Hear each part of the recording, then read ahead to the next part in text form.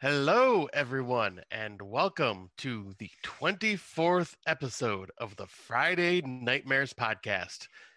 I am one half of your hosting team this evening, Mr. Smokeshow Crawford, coming to you from Swartz Creek, Michigan.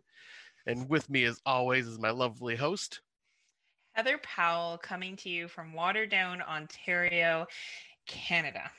And 24 episodes. I can't believe it that 2020 is reaching to its final days. Yeah. It's been a year. To say the least, it's been probably one of the more memorable ones in many years. Right. I feel like, well, we lived through a historical event and we are still living through a historical event. I think if we look at 2020 and we look at everything from obviously COVID-19 to the Black Lives Matter movement to your outgoing president, to the election that caused him to be the outgoing president, this is a historical year. This is a year that will be studied by business students, by health students, by poli-sci majors. I think everyone will be looking back in this year, and now I've realized how it is not fun to live through a historical event. No. No, our generation has lived through a couple historical events already.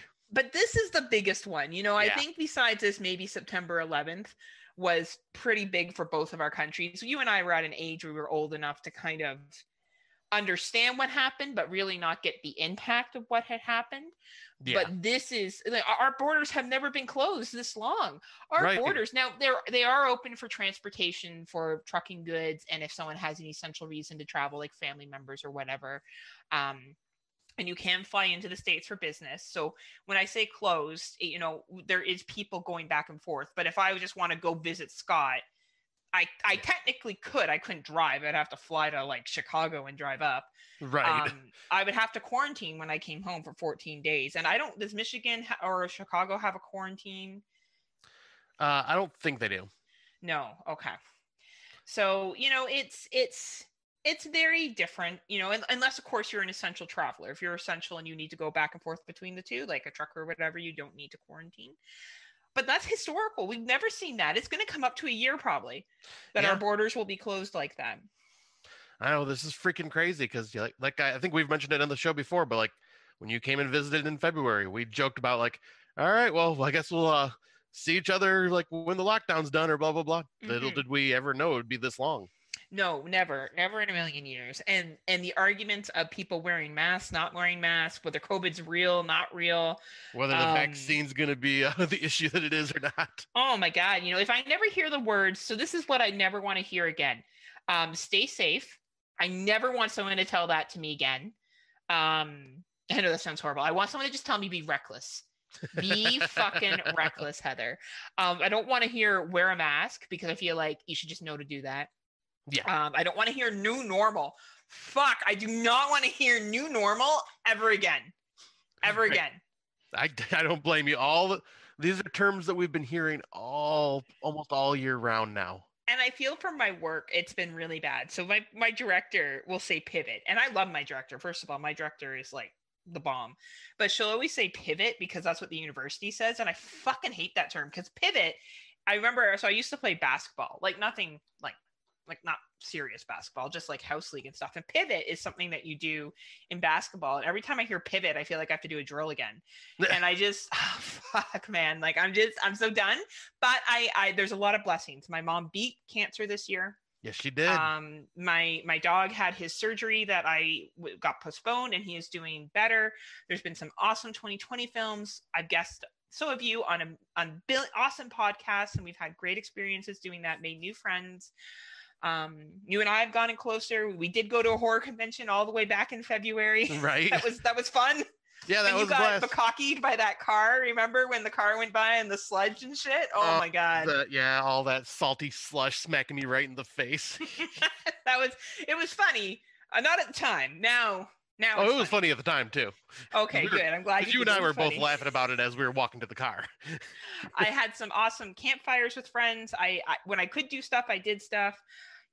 Like as much as this year was a challenge for me, I actually grew a lot this year. And yeah, what about you, Scotty? What are you thinking?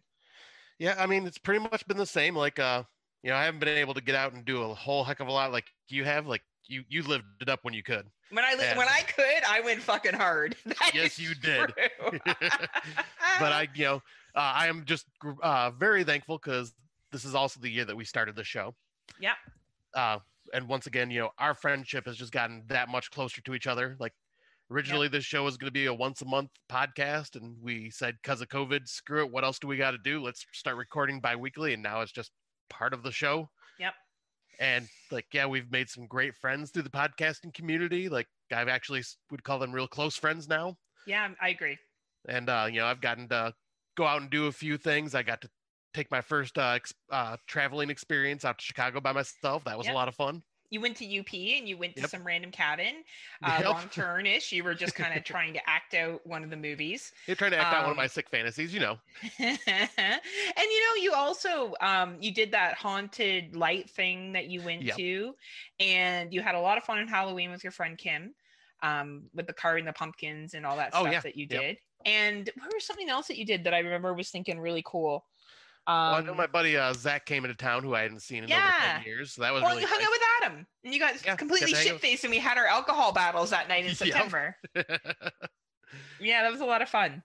Yeah, so you and I have definitely made the best of what we can of this year. Like, kudos to everybody else. Like, this is a tough year. So if you've made it here, that is like a big achievement for anything right now. Absolutely, for sure. And we've realized how desirable Smokeshow is. Like, the ladies keep calling. So let me tell you, we just need to keep getting that listenership up with Scott's ladies coming in. And this has been a year for horror. I'm so glad I'm seeing people turn or change their tune from 2020 was the worst year ever, because it was not the worst year ever. Yeah, they just never got to the movies that we did. Pardon me? They just never got to see a lot of the movies that we had already watched. Like a lot of these people are cramming them in at the end of this month. And it's true. We're like, porno, please. That was so June. that was so last year. Well, it's funny. I was on another show. I was on the Rosin Roundtable. Shouts out to Mark Nato, Taminator, and Vin, Reverend Vin. And they brought up Kindred. And they're like, no one's talking about this. I'm like, Scott and I talked about that back in the summer. Heck, there was a mic drop. Hell, there was a couple movies where you were like, hey, we talked about that on the show. Right? I refuse to be told nobody's talking about it when Scott and I fucking talked about it. Right. And that's fine. People don't always have to listen to our show. It's okay. I do. The worst part is it gives it away, right? If you haven't listened, if I call you out and I'm like, we talked about it, they're like, oh. Yeah, but it's just fun to give Mark Nato crap. It is. We love Mark Nato. And Mark Nato is the reason why I have done in total 230 2020 watches. Yes, and that is the same thing. Like between our first time challenge, or first time watches challenge that we gave to ourselves, and then also just because listening to the Round Table and just being inspired by Mark Nato to just watch a ton, I am at just to give me your 2020 first, just the 2020s. Yeah, that's what I'm doing. Okay. I am at 233 2020 films. 233. So Scotty watched 3 more than me. So that means Scotty wins the challenge. Congratulations, Scott, for watching They Reach 3 times with different endings and counting them each time. That's right. And Castle Freak 5 times. Castle Freak 5 times, just in case it changed. So for first time watches, so not 2020s for me, I watched, now just horror. If we include non-horror, that would be higher. Yeah. But if we look at just horror movies, I finished watching Wrong Turn 2 yesterday. So I think we'll just call the competition today. I'm sure Scott and I will watch other movies leading up to New Year's Eve, but yeah, we don't need to worry about that. 252 movies that are non-2020. So together, if I look at horror films alone, so just horror films, I watched 482 first-time watches. Now, if I include other movies, such as what we do on It's Not Horror Okay, and movies watched from other genres, I have watched over 510 movies this year. That's awesome. For first-time watches. If I include It's Not Horror and some other genres that I watched for the first time this year. Right. Yeah, and I was because I just finished one today called Let Us Pray that I added to the list. And okay, scroll down here. Oh, wait, I didn't include my horror home films. Never mind. I'm more like 515. Oh, nice. Very nice. Yeah. Yeah, I that's forgot awesome. about those. Yeah, for me, first time watches that were not 2020 and they were just the horror films was 261. Very nice. Very nice. So with a total of 494. So by June 1st, my goal is to hit 500 first time watches. Like next year? No, by time New Year's hits next Friday. Okay. I want to watch these 6 other movies to hit my 500. Awesome. I don't think I will be as ambitious as you. I really don't think I'm going to watch. What would I need to watch here? 18 movies between yeah, that's a lot. New Year's Eve. Maybe no, probably not going to happen. See, that's what happens when you drink more than Scott does, and you go out and you party and do all this other shit. You don't have time to watch. This is what happens when you have a life. Well, I will say this: congratulations, Scott! You have won the challenge. Oh, thank you. And yeah, I guess I'll continue to podcast with you. But yay! But what a year! I don't know how you feel, but I have learned so much more about film this year. Yes. And sorry, go ahead. For me, I wouldn't say I learned. I would say I learned some things about film this year, but it would be more like I have learned to grow in a really big appreciation for certain genres that I used to hate. So what was your biggest change out of this year? I know I'm kind of asking you on the fly, but my biggest takeaway would be like that found footage is actually good. Yeah, I would agree with you on that one too. Because that one was like the biggest shocker for me for this year was just like finding all these found footage films that I never thought I would like. Yeah, it's been, that was a real humbling experience. My opinion changing so much on the original Blair Witch Project. The creature features and international films for me. I was not somebody who saw a lot of international films. And now I feel like I really have a better appreciation for foreign films. They actually tend to be my go-to now. Because I think they're better, to be quite honest. Yeah. Occasionally there is a domestic film, and we'll get into that when we get into our awards, that stands out. But there's a lot of really good Spanish, French, South Korean films out there. And this year really taught me a lot about the different filming styles. I learned even more about, I watched a couple of movies from the 70s and 80s and in the 90s, early 90s, and then the 2000s. And I'm really noticing a difference on how each type is filmed, even how the plots for each movies are written, which ones are slower, how they're made. And I think next year, what I'm going to do is continue with first time watches, because this will be easy for me because I'm going to be going back to the 20s, 30s, 40s, 50s, 60s, 70s, and really trying to increase my knowledge of older cinema. Yeah, because you're doing kind of the same thing I'm going to do. I don't know how far back I will go, but I know one thing I am going to focus on is going to be some of the Hammer films. Because I like the few that I've seen and disliked a few that I've seen, so I'm kind of like a mixed bag with them. So I'm kind of want to go through a lot more of their catalog and then kind of visit some silent films and just. I'm going to probably be all over the place, but yeah, I'm continuing the first time watches because this has just been a fun experience and there's just so many more films that I need to see. Yeah, I hear you. One thing also that I have learned to appreciate, and I think this was mainly from doing a lot of the 2020 watches with you, is coming to love and respect and see really good low budget films and see how they were done. Do you hear that, Sander? Friday Nightmare likes low budget. We've been petitioning it since the beginning, Mr. Xander. I agree with you, Scott. And I think I have a much higher appreciation for how difficult it is to make a good movie. Yeah. I think a lot of times, and we use the term armchair quarterback in, watching football or whatever, but I think it responds to movies too. Congratulations to Alex Edward. I know Alex has released a movie on YouTube. It's Friday the 13th, 9 Lives, right? That's the full title? I think it was, yeah. Friday the 13th, part 9. 9 Lives? Might be 9 Lives. I think it's 9 Lives. I haven't had a chance to watch it yet. I will, but that's an example of someone, obviously, Alex isn't like a baller that we know of. So it's a low budget film. And I think it takes a lot of guts to put stuff out there because you're going to get criticism. When we watched the Horror Hound Festival, we saw some really great shorts that were done well. And we're done. And we were talking to, I think it was Brandon about this from Exploding Heads. And sometimes shorts is the way to go in a film festival because you can put your money into a 15-minute film. Yep. And a film festival, right? You're trying to get picked up. You're trying to get noticed. I'm not talking about people that just put films up on YouTube. You do you and do what you got to do, or on Prime or whatever. But I think that's an interesting concept that I learned this year, is really taking your money and using it wisely. And that helped with doing the volume of watches that we did because we were able to establish that. Yeah. I was like, especially in the very beginning when there wasn't a lot of like choices to watch 2020 films, we pretty much watched whatever came out. Yeah. And there were some rough ones in there, but at the same time, there were some that I was like, okay, they did this right. And then when I watched a really bad one, I'm going, oh, I see where they screwed up here. Absolutely. Where they missed the mark. I remember when we watched The Marshes when it came out, that was beginning of January. And I remember being like, fuck, man, like, shit. Like, and people were like, oh, man, this film's really good. I'm like, oh, man, like, it gets better. But you did have to dig.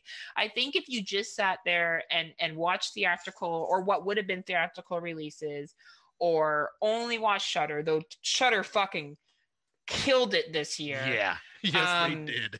And you know what? Fucking so did Netflix as well. Like, Netflix fucking killed it as well. But like, you have to really kind of branch out. And sometimes, there's a lot of movies that I will acknowledge that were very well done, that are on a lot of people's top 10. They were not my favorite movies of the year. Yep, but I very much respect them and admire them. There's just other films I watched that I personally liked more. Right. So and so does Biff agrees, apparently. I know. And then we have the pussies. We'd like to thank Scott's Cats for being here throughout these 24 episodes as well, too. They have supported me throughout the year.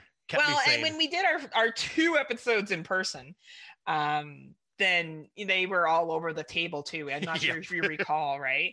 I think we actually had alcohol during that first episode. I think we each had a drink. Yep. I think I had a drink on the second episode too, because I had like a whiskey sour, but I didn't like drink too much. I just drank to calm my nerves, because if everybody could tell, like Heather and I have talked about it, I was a nervous wreck. Oh man, for those first couple of episodes, because I was not used to being like a main host that everyone's going to be hearing the voice of. Like, you and I split it equally, so we're both like just the main focal points of the show. Where before I just kind of interjected here and there with 2 other people. So this was more nerve-wracking task for me at first.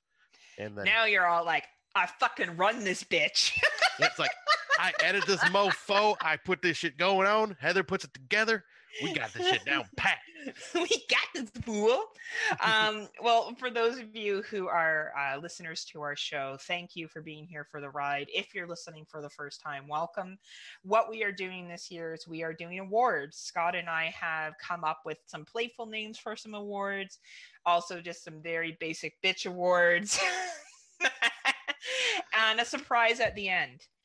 So make sure you listen to us all the way till the end, because Dave C, you will be very pleasantly surprised. So yes. Oh, and before we get into that though, the listeners have probably already heard it once, and we'll probably be hearing it on this episode. But we got ourselves a new theme song. Would you like to mention about that? That's right. I was going to say it at the end, so we could we will get into that. We do have a theme song. We will be saving it to the end, simply because there's someone that I want to shout out. And just due to the nature of our show, I would prefer if I gave this individual some timestamps. So yeah, understandable. Can identify it. But if you have noticed, we do have a new theme song, and there'll be more to come. There's so much to get through the awards to listen to. We have so many surprises, Scott. We are just full of surprises for 2020. This is our Christmas and New Year's gift to you all. Well, we're just going with the theme of 2020. You fucking never know what's going to happen. Will there be toilet paper? Will there not be toilet paper? Will Godzilla be walking through your town destroying the city? Who knows? Will Donald Trump be president? Will he not be president? Will he leave the White House? Will he not leave the White House? Who knows? Will he burn the White House down before he leaves? Who knows? Will you guys get your checks? Who knows? Right? We have no idea what's going on. So, we just like to keep it spicy, and we'll continue. So we do have a number of awards. I guess we'll just kind of start off with each award, and then say, now we did have the option to give a second place. So if we did feel that one category, we had something that deserved an honorable mention, we could give it as an option. So should I go first? Should I just name the award and off we go? Yeah, I'll say, because you name the award and then you give yours and I give mine. We can go back and forth.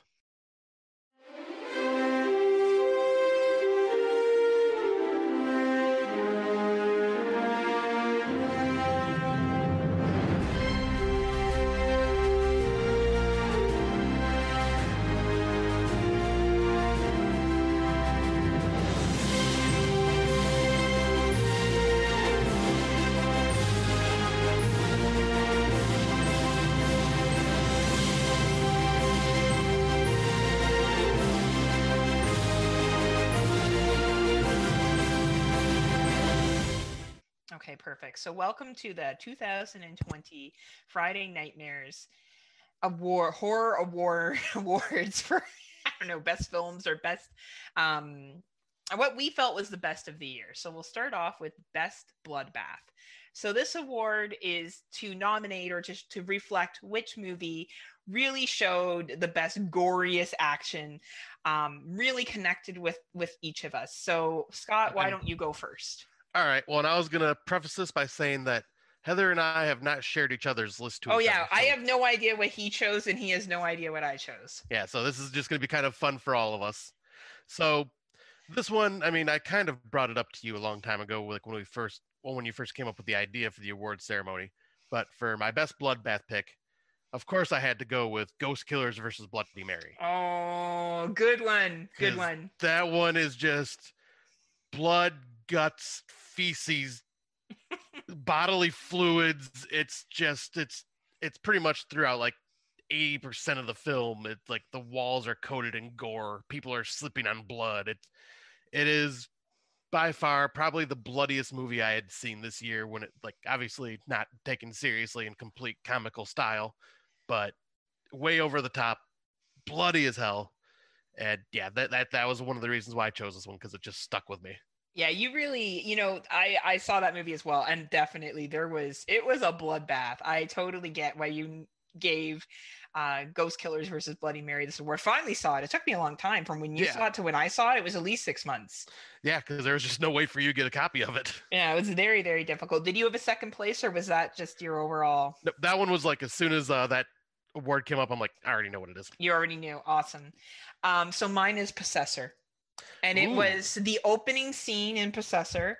So we should preface, there may be some spoilers here that we give of some movies. Yes. So if you hear the movie, we may talk about a scene or something from that film. So, we'll do our best to say spoiler, but these are all 2020 films. So if you've been listening to us and you've seen what we watched, those are what we're going to be talking about. So the opening scene in Possessor started it off for me. And because it was so realistic, I felt like the blood in this movie was just a very good reflection of what possibly could happen when someone bleeds out, when major arteries are cut. Yeah, I can totally see why you picked that. And I do have a second place. My second place goes to Aqua Splash for... for the water slide scene.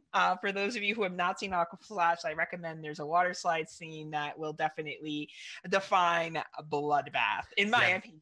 Yeah, that scene, like, if there was going to be a runner-up for me, that scene would be it, because, that was... You're seeing body parts coming down the slide after that. Oh, yeah. It was all over the place. It was great. And, it's such a shitty movie. It's a horrible movie, but that scene is where they threw all their fucking money into. Yeah, that's what made me go, you know what? This is an all right movie after that. Right? It kind of somewhat saved it. So The next award is most tearjerker. So this is what got us in the feels, made us maybe tear up a little bit.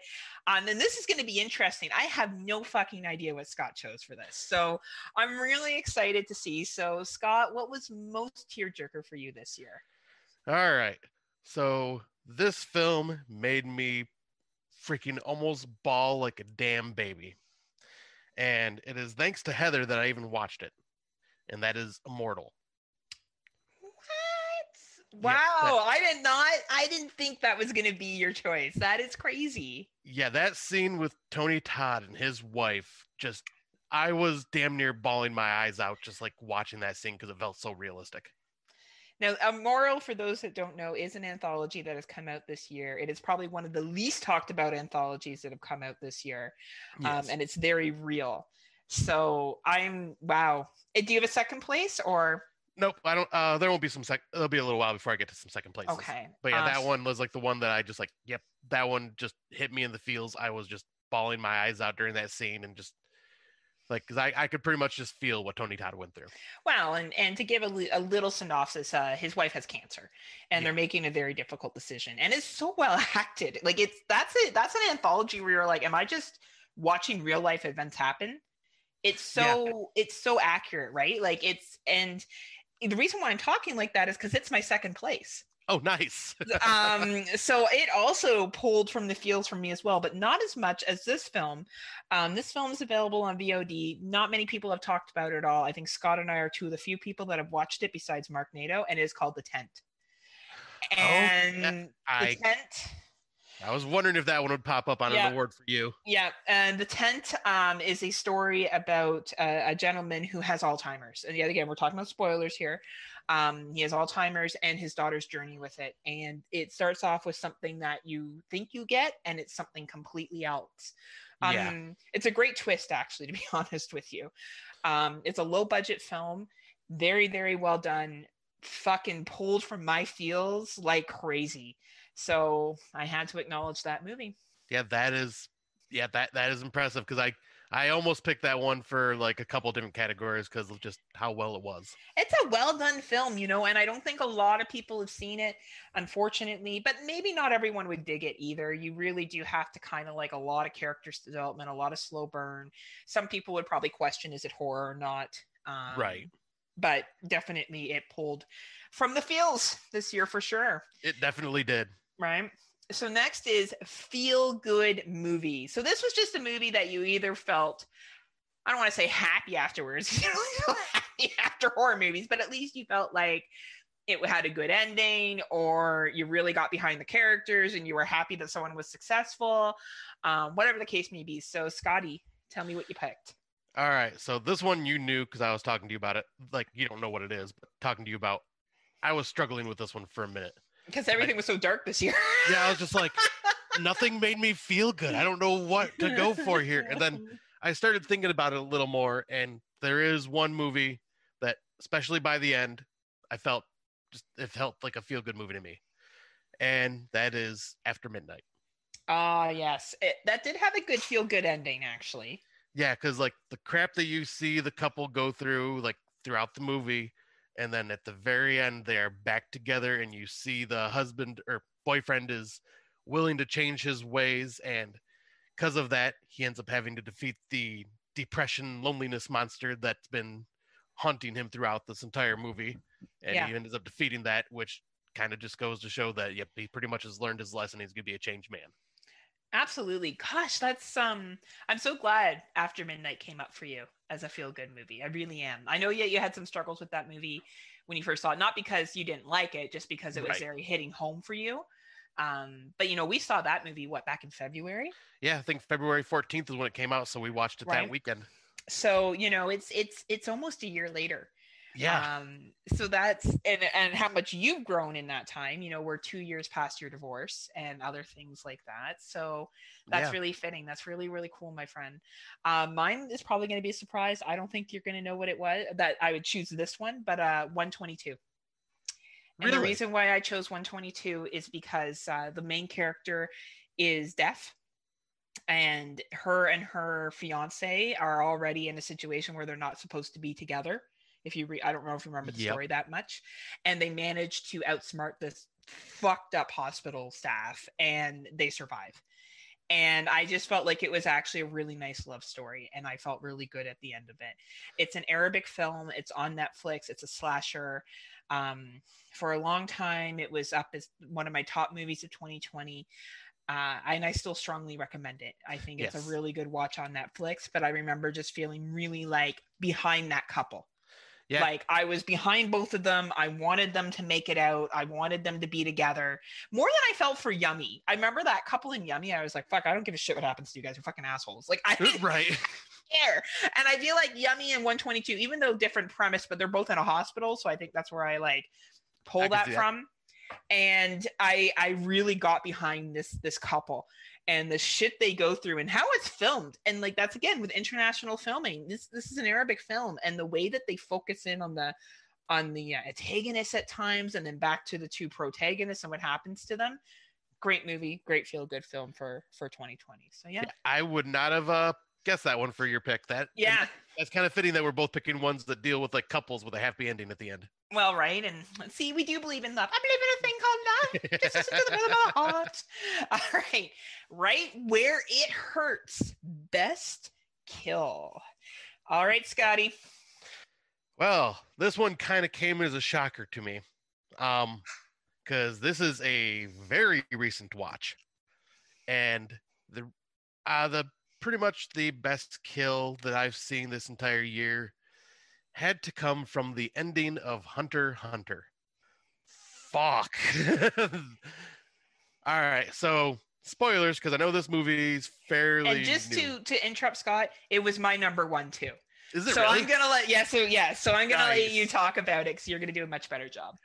All right, so yeah, spoilers, because this movie I think just came out this month, but the ending of this film, you see the antagonist get what's fucking coming to him in the most horrific, damn near, should I say, I Spit on Your Grave remake style kill.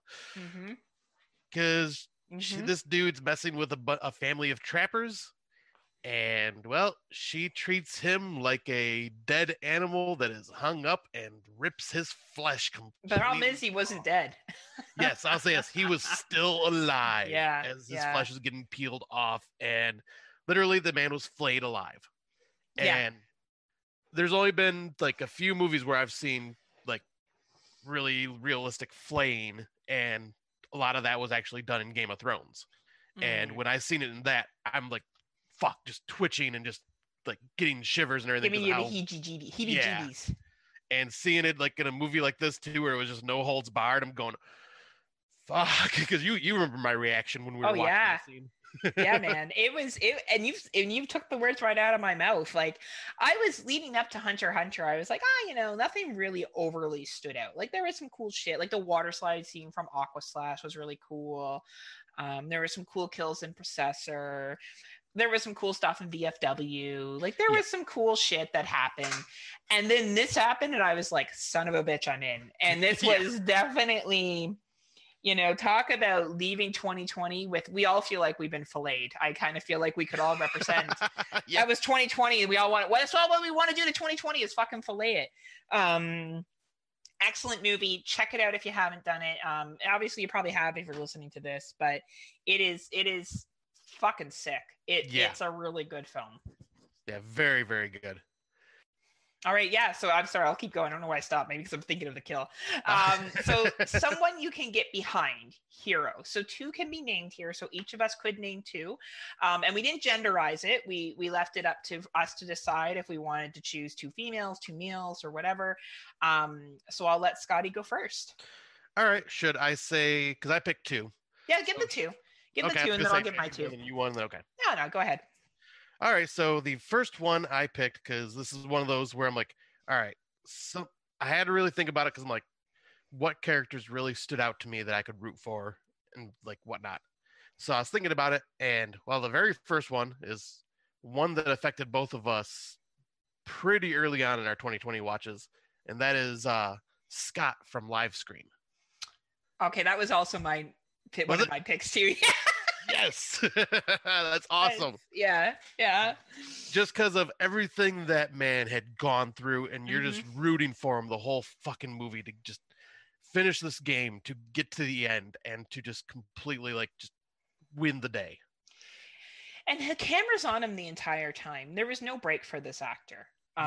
He basically performed a movie on Zoom by himself, and it wasn't Zoom. It was like, I guess it was trying to be like, what is it? Twitch. Yep. His acting ability and the way he sold this film, I don't know anyone could watch this and not be behind him and not want him to be successful and not want him to not get out of the situation that he's in. Like, he was just somebody that you could believe in. So I'm glad we both chose him as one of our heroes. So let's hear who your second one is. All right. This one is kind of just more of a, like, as I'm watching, I'm just going, yes, get it. Like, I was just rooting for the character. And that is Becky from Becky. Yes. Oh my God. What a good call. Absolutely. I was like, yes, she is a freaking sociopath that's probably going to, like, just not be normal after this, but man, was I fucking rooting for her throughout this whole movie. Just like, you kicked their fucking asses. Yeah, I can't agree more. Yeah, she was great. Some of those things like the pencil crayon stabbing and the fucking stabbing him in the eye and fucking shit like that. Yeah, that was a sick film. Yeah, she was definitely someone, even though she was kind of like fucked up, you still were like, you wanted her to win. You wanted her to be successful. Yeah, because I think she even kind of changed your opinion on her at first. Because I think, remember when we first watched I thought she was a super brat. Yeah, I couldn't handle her. Yeah, and then by the end of it, I was like, yeah, girl, fuck this shit up. Yeah, it's true. I did come a full, what is it? Is that a 180? Yep, like 360. 360. Or, yeah, 180, yeah, because you're 180, right? Because 360, you just come back to the same place. Yeah, exactly. A 180 on her. My second place, or not second place, but second pick protagonist hero was the guys from VFW. Fred, nice. Walter, Doug, and Abe. I thought they were fucking jokes. Yes. Like, I just loved how they took no shit. They were just like, fucking bring it, bitch. We're fucking veterans. And I really love, who is the director? Not Joe Dante. Joe Bezos. No, not Joe Bezos. What the fuck? I'm looking it up right now. Hold on. Because oh my God, I can't remember. Also did Bliss. Yep. And I feel like Blitz in this has the same flavor in terms of filming. Yeah, let's see. Either way, I'll just talk about how much I love. So I loved all of them. I really had a soft spot for Fred since he was kind of like the main leader, the main protagonist throughout this entire thing. And I just loved it. Like, there was just no fucking holds bars. And it was awesome. And it was a great way to start off this year. And it has stayed with me still. To where we are. Isn't it Joe Begos? Yep, Joe Begos. So I was kind of close when I was saying Jeff Bezos. Well, we were close, but yeah, excellent fucking protagonist. Love them. Yeah, because just the chemistry between all of them, you could tell, like, the way they worked as a group. You could tell that they, like, just were best friends, like, that had been at this bar telling stories and just, like, being with each other, and you felt so emotional when something bad happened to one of them. Absolutely, right. It did get you in the feels, and you wanted them to be successful. Yeah. So of course, if we have someone that you can get behind, we also have to have someone who you can hate or fear. And much like our heroes, two could be named here, and we don't have to have them gender specific. So Scotty, who did you name? All right, so this one was a bit tough for me. So, like, there wasn't really, like, I had to look up the name because I was like, I know they brought it up once, and it was hard to tell to remember it. But my first one is Aemon, the demon from the cleansing hour. Oh, fuck yeah. That's a great one, Scotty. Yeah, because I was just like, fuck, that was just like the most hardcore villain that just... And funny. Yes, he was funny. He was cruel. He brought out all of, like, the tension between all the characters. And then just the ending where he just did exactly what he wanted to do, which was just cause complete utter chaos. Yeah. And just in such a violent, despicable way. Like, he was such a good villain. And the woman that played as her being possessed by him did freaking fantastic. Fuck, that was, you know what? Great choice. What's your second? And my second one is Young Suk from The Call. Excellent. Yeah, wow. Love it. Because that was one of those where I'm just like rooting for her, like, oh, I hope she gets out of this bad situation with her mother, and then all of a sudden she just snaps, and you're like, oh, chick be fucking crazy. And the shit she goes through after that, like the shit she like starts putting the other character throughout the movie, it's like, oh fuck, like she just went straight up bonkers villain. Bonkers. Yeah, I would agree. That's the best way to describe it. That's awesome. So my two are different. So the first one is Jenny from Extracurricular. Oh, nice. I hated that bitch. And I use the word bitch because I hated that character. This young woman, the actress that played her, phenomenal job to pull that kind of dislike from me, to despise her. And at the end, be so upset of the situation that Jenny is in and mad. I was mad when the movie finished. I was mad. And that pulls true emotion and really makes you despise somebody. So props off to Jenny from Extracurricular. If you have not seen Extracurricular, I strongly recommend it. And I believe it's available on Prime still. So that is a great choice. Yeah. Fuck, what a good movie that is. And something else from this year that's probably not going to make a lot of lists, but I thought this actor did a phenomenal job, is Fritz Hans from The Golden Glove. Oh, very good choice. Was a vicious, horrible man.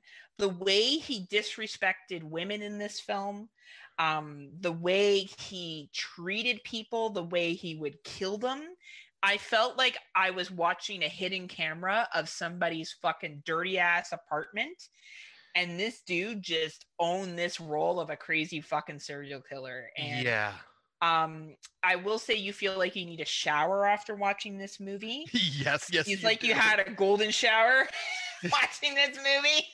Get it, Scott? Get it. But it's a weekend for me. Don't.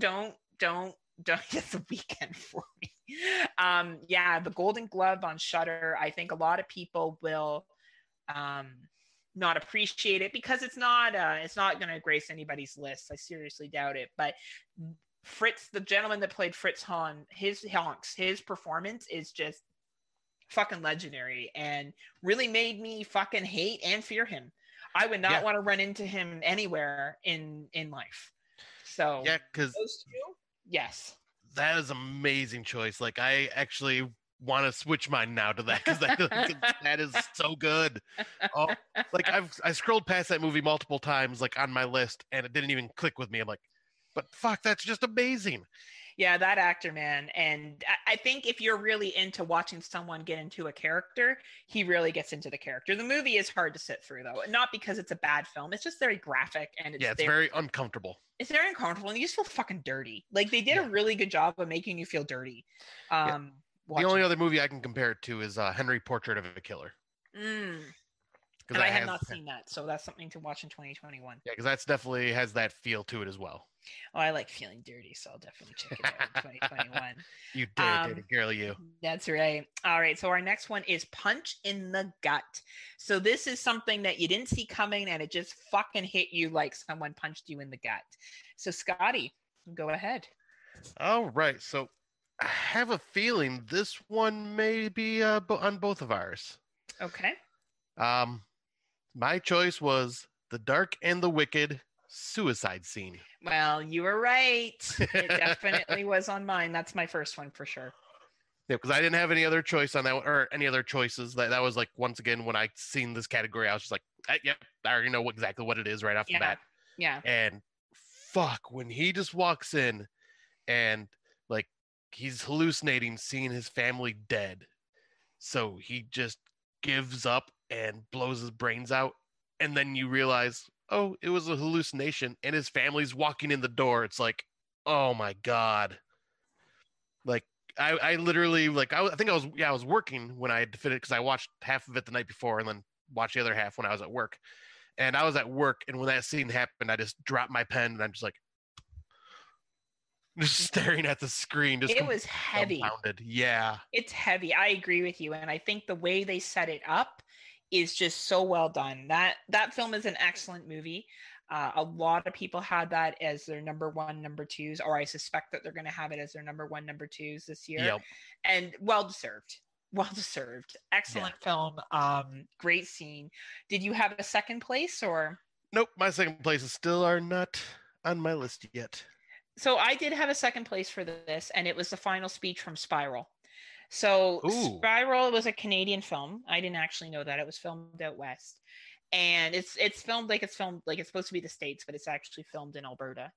And there's a speech that one of the characters gives the other one, that we will always hate the ones that are disliked. You can always create fear from those who are seen as different. And it reflects back on single mothers, a couple that is gay, a couple that is Muslim, a couple that is different. And I think that speech right there hit me so hard because it's so fucking true. It is so easy to villainize people who don't fit what we consider the common thread that everyone should. And I felt like that speech was the most fucking honest thing I saw in cinema this year. And I couldn't get past that suicide scene from Dark and the Wicked, but I could not acknowledge that writing in Spiral. That is very good choice. Yeah. It to me, I think that movie, not the best horror film of the year. It's well done. It's worth the watch, but I think the ending was a very clear message, and it spoke the truth. And it wasn't a message like, oh, we need to do better. It was, this is fucking reality. And I think it's a reality that we don't want to face. Yeah. And I give a lot of props to Spiral for not making it okay. Just showing that it will be a new group every time that will be victimized. And that really hit me personally. So yeah.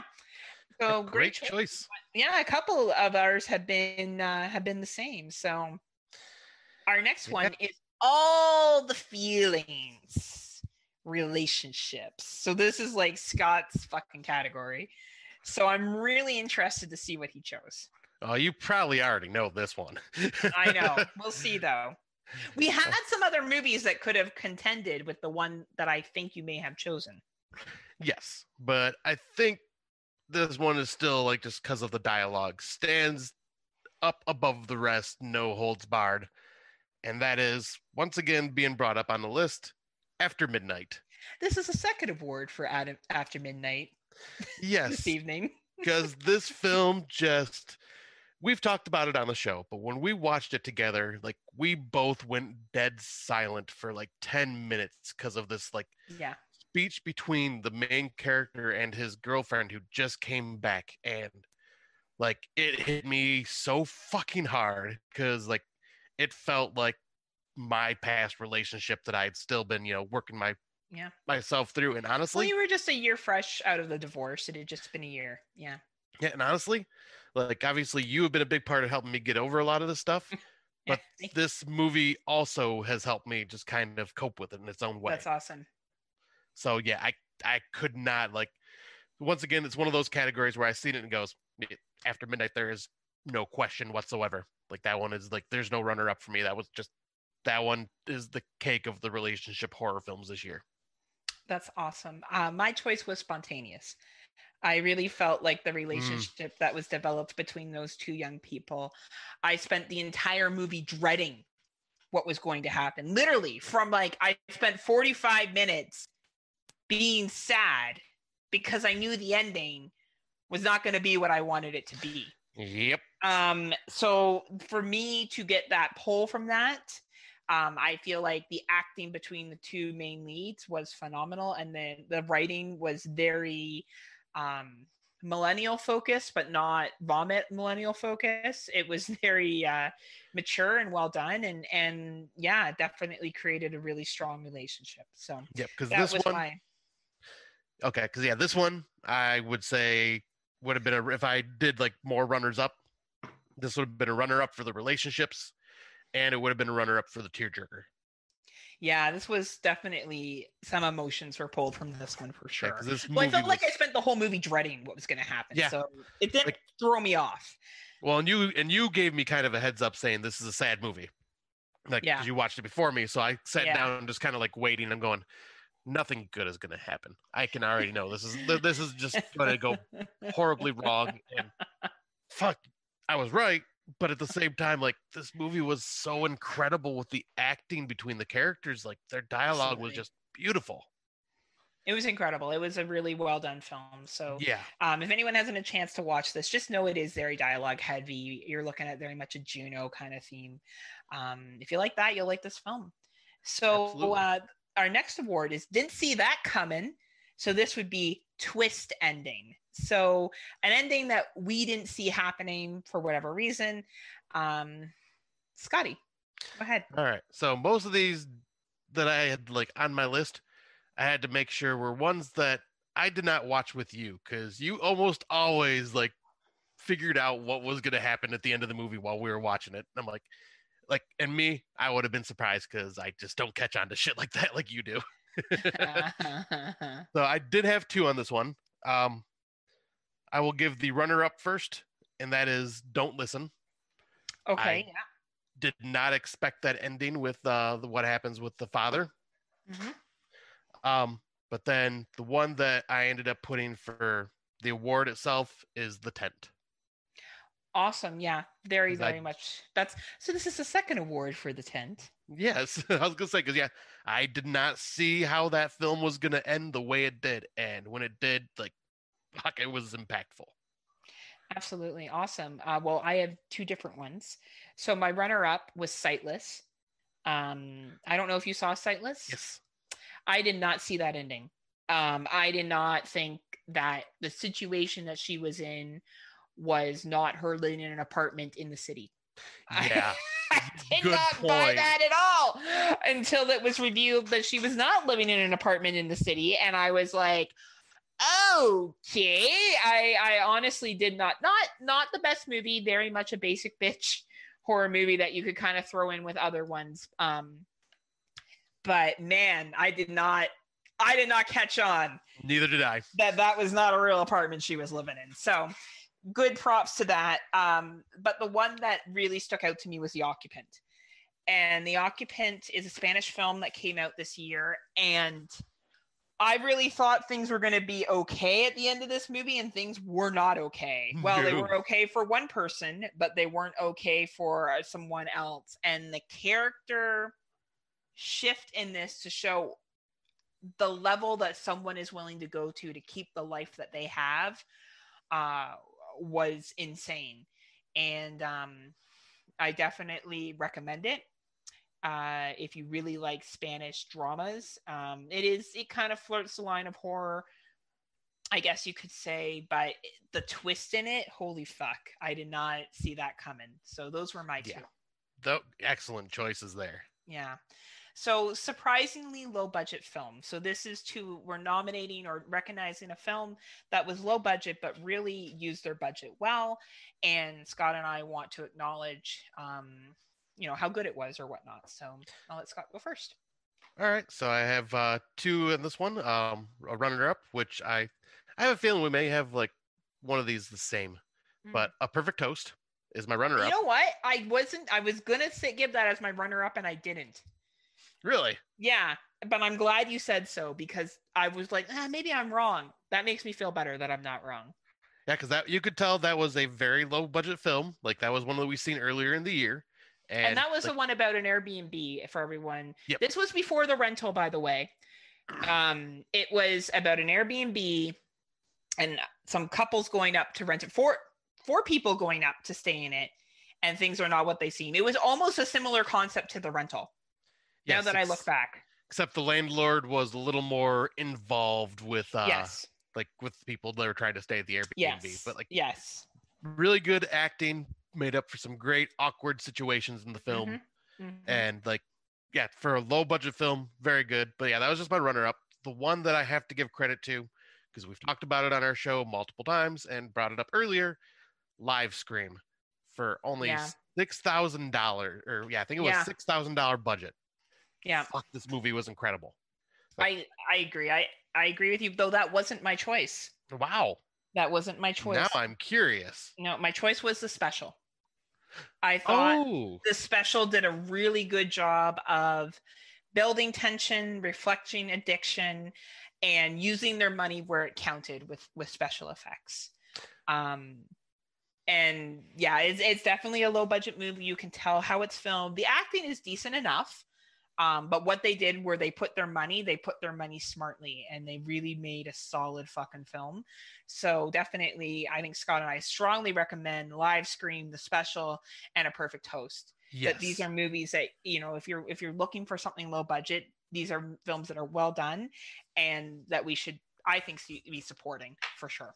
Oh, absolutely. These are all worth the watch, worth the rental, everything.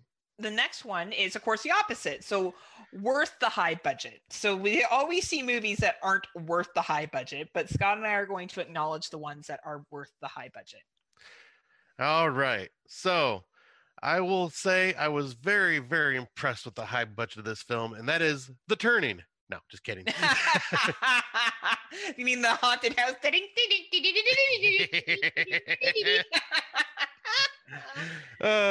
No, there's no way I could pick that one. So this one, I'm just gonna say it's Possessor. Yeah. The quality of this film is absolutely incredible. You could tell there's a bunch of money put behind this. The acting is all freaking amazing. The effects are top notch. Cinematography is incredible. Like, you could tell there was a lot of money put into this. Like, were there higher budget films this year?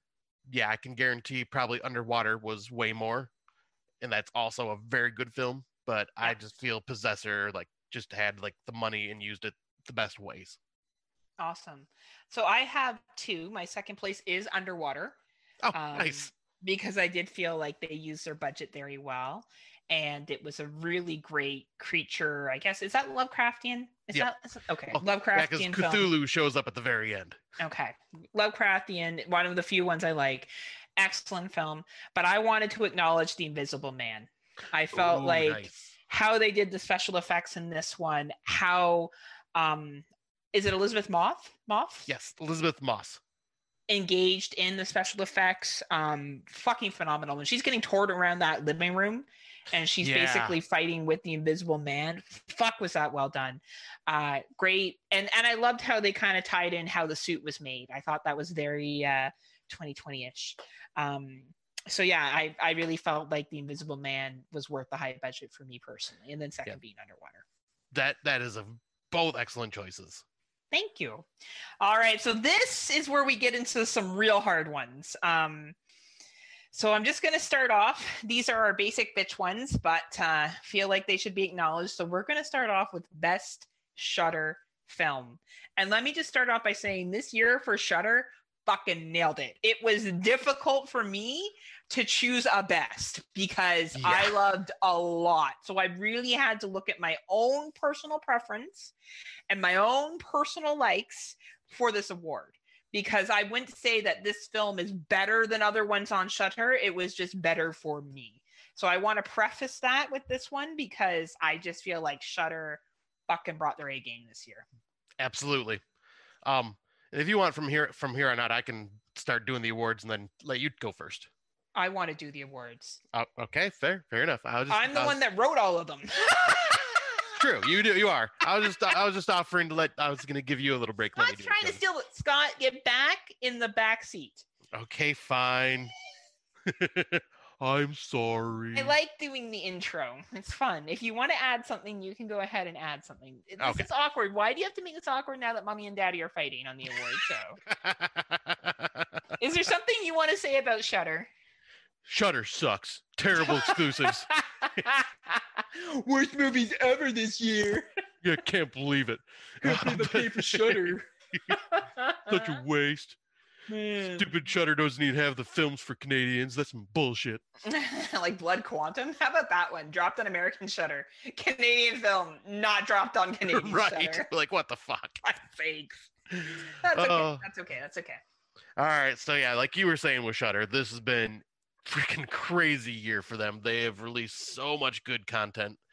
But I ended up going with I had a runner-up, which was Ghost Killers versus Bloody Mary, because that wasn't your number one. Nope. Oh.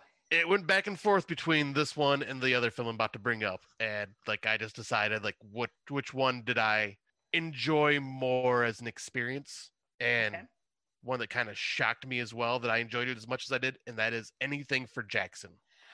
Very nice. Excellent fucking film. Excellent film. God, like that movie just completely unnerved me. Was so effective. Like the effects in it were amazing. The creature designs were incredible. The story was fun to follow. It was just fucked up. And then to top it all off, you find out the director made Hallmark Christmas movies, and it's going, how is this? I watched one the week before. Yeah.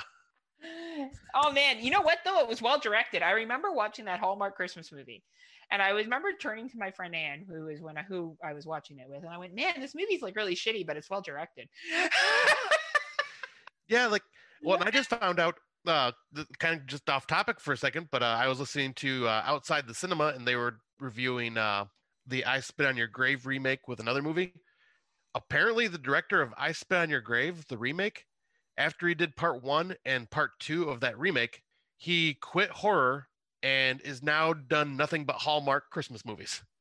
Oh, good for him. You know what? I could see that after this. Those movies are fucking fucked up. You know, maybe yeah, I was just like, wow. I want to see happiness moving forward. Maybe he got married and he wanted his kids to be able to see his movies and shit. So right, maybe he was just like, I got everything I needed to vent out of me with those 2 movies. I'm done. Let's get some bright happiness going and let's just do Christmas movies and fucking fall festival shit. Yeah. So what's your second place? Ghost Killers? Was that your second place? Okay. So as I said, this was a very difficult category for me. Obviously, same with Scott. My second place was Metamorphosis. I thought that this was a fucking phenomenal exorcism film. One of the best that have ever come out.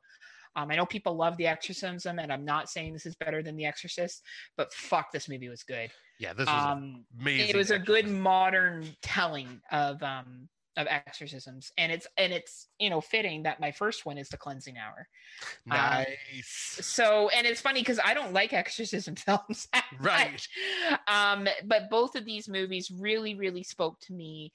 The dialogue in both, the relationships in both, how evil the demon is in both, really, really, really stood out as an excellent antagonist. The torture that the demon causes in both. I can still clearly remember each scene of the movies. I can remember the bedroom scene in Metamorphosis with the daughter tied to the bed. I can remember the girl tied to the chair and the demon animals running around in Cleansing Hour. Like, I can clearly remember shit from these movies that has imprinted in my brain. And I think that says something when you're able to walk away from a film and still remember it. So, yet again, these are our personal preferences. Shudder fucking nailed it this year. So if you don't have Shudder, please, please, please, please, please look at getting Shudder. It is worth your time. Yeah, especially for only $4.99 a month. You cannot go wrong. Can't go wrong. So next is Best Netflix Film. And as I said earlier, Netflix nailed it, but Netflix tends to nail it in a lot of international films. Yes. And a lot of international horror. So I'm going to let Scotty say what his, I don't know, do you have 2 or 1 films for this? I have 1, but then I did have one that I do want to give a shout out to. Okay, coolio. So I want to give a shout out to that anthology that was on there called Ghost Stories. Excellent. Oh yeah, that was a good one. Yeah, because just like because that was a Hindi film, right? It was a Hindi film. Yep. So like I had a lot of the like Hindi folklore and a lot of their beliefs interwoven into it. I, being the dumb American I am, if I did not talk to you about like a lot of this stuff, I would not have like caught on to any of it. But then talking to you before I watched this movie, like it just made the experience that much more enjoyable. And wow, this was just like one of those where I would have just skipped past it on Netflix, just kind of scrolling by because it's just like, one of those films. And I'm glad I ended up watching it because this was just like a lot of fun. It was a great anthology all around. Awesome. But the main one I want to give a shout out, like for Netflix, for me, it was just no real question. It is like probably the best on here, and it's going to be on a lot of people's top 10s. I can guarantee it. And that is The Platform. Yeah. It's just a freaking well-made movie that came out at the right time, that spoke volumes of our society and how everything is going around the world. Like it just hit home, like almost too close to home at some points. Yes, absolutely. No surprise, my first was The Platform as well. Ah, nice. Right. Definitely. And that, yet again, this is a personal thing. I felt this movie, as Scott said, the acting in it, and I recently did another podcast where we went into the political meanings behind it and talked a little bit deeper into it. And I just feel like Spanish films deliver, and the platform fucking delivers. And Yes. it talks about social class, it talks about communism, it talks about human behavior, and it is an excellent film. Second place I did want to give a shout out to is The Call, which is also available on Netflix, and an excellent film. One of the better ghost stories, I think, anyway, to come out this year. Yep. I call it a ghost story. I know some people don't think it's a ghost story. That's fine. I look at that because the chick's in the past, and this other girl's in the present. Maybe I'm wrong by using that definition, but anyway, I think it was definitely one of the better movies to come out this year. So Netflix and Shudder, man, you can't go wrong this year. Netflix for international, Shudder for everything. Yeah. It's definitely, both of these are worth your investment. So our next is best on-demand film. There was a lot of on-demand films this year. So Scotty, what are you saying? Well, it was when I did the research for all these on-demand films, because there were a lot of them, going through that list, gonna get another award. It's After Midnight. Excellent. I've seen it on the list. I mean, this is the third award for After Midnight. Yeah, I was gonna say, honestly, it's me, and if that movie's on that list, of course I gotta freaking pick it. Of course, absolutely. No, I can't disagree with you. For me, it was The Closet. Absolutely, nice. One of the best films I've seen this year. I can't praise it enough. South Koreans just know how to fucking knock it out of the park. So they do. Scotty has acknowledged After Midnight. Obviously, it's a very good film. We encourage you to watch it, and I also encourage you to watch The Closet. Yes, that movie, I just watched it on Christmas Day, and freaking incredible. Awesome film. So now we move to Prime. So Prime took some digging this year. We found some really good, and when we say best Prime, we mean the free ones that's included with Prime. Took some digging this year. But Scotty, what was your best Prime film? All right, this is just one that I had just so much fun with, and it just had it was over the top and gory, and it also had just a great charm to it, and the main antagonist in it, I just loved him, and that is Uncle Peckerhead. Nice. Awesome. I just had so much fun with this film, and Uncle Peckerhead himself is just like this just charming Southern gentleman that just happens to turn into a demon for an hour and do violent, horrible things. But it was so much fun. It was a fun movie, and it was refreshing. It was a nice break from intense. Yes. And it allowed you to be silly and be silly. And it's supposed to be a comedy. It is a horror comedy, and you can just shut off your brain and watch it and have a good time. Absolutely. Because this is just one of those that just I had a smile on my face the whole time. Absolutely. For me, it's extracurricular. Yeah. I will continue to praise this movie. I think this movie, the acting in it is solid. The four individuals that are honor students by day, killers by night. You can't get something better than this, and just the plot twists in it. Excellent choice for Prime Films, for sure. That's 2 awards for extracurricular now. And that is 2 awards for extracurricular. All right. And our next segment is Into the Dark, is the Hulu series Into the Dark. So we had a couple of choices we could make here. Some people would just argue that we're choosing poo from other poo. Maybe poo that has bow tie on it, opposed to poo that has it's tie on it. It's got a pretty bow tie, though. It's fine. I liked the Into the Dark films. I have no problem admitting that. I thought they were bubblegum, easy to digest fucking horror films. I don't put too much stock into them. If I want to watch something with someone who may like horror, maybe not too much, I throw one of these on and it's easy to digest. So that's my thought on Into the Dark, which is why we created a category. So Scotty, what did you think was the best one to come out this year? I am gonna say mine. It was. I'll give a shout out because there's only, I think, 7 of them this year because COVID kind of stopped it from finishing up. But I will give a runner up is Good Boy, just because that is cute. It's just a cute kind of fun horror film. Absolutely. But the one that I thought was the best of all of them was Puka Lives. Me too. Nice. Yeah, that one was so funny. The lines in it were great. It was great, and like it built up like an urban legend with Puka, who like really wasn't that like a supernatural being in the first movie at all. No, and I love how like they keep talking about how hot the police officer is in it. Yes. Like their buddy, they're like, "Oh man, he's so fucking hot. Oh, look at him. He's so fucking smoking. He looks so good." Like there were some funny fucking one-off liners in it too. There like really there was just some really great one-liners it was just fucking funny. And it was easy to watch, and I kind of found it like some of them were a little downer. Like I saw Uncanny Annie, and that one's a real fucking downer. If you ever saw that one, that's one I have not watched yet. You were telling me I should check out. It's good, but it's a downer one. This it was easy, fun, fluffy. Yeah, I hope to see more Into the Darks. I like them. I think they're easy to sit through, and likable films. So yeah. Next is we have our best Hulu film. So yeah, and this one I want to preface it before. I ended up creating the list for all the Hulu films that were available because there was only, I think, 3 or 4 exclusives that Hulu actually like made and released themselves. But everything that was on this list is something that you can just turn on Hulu and it is there to watch. So like there's films on here that were not on here months ago, but they're on Hulu now, so I put them in the category. Absolutely. So it's what you could go and watch today, kind of thing. Yeah. So what was your Hulu film? This one was just no contest once I seen it was on Hulu, and that is Rent-A-Pal. Same with me. Yeah, I'm not gonna bullshit. It was the exact same with mine too. That is awesome because that movie is just absolutely incredible. The acting in it is amazing from main character, and Will Wheaton as Andy like plays like just such this like happy-go-lucky but somehow slightly sinister video date guy that's just trying to be his friend, and like you just feel so much sympathy for the main character like in everything he's going through.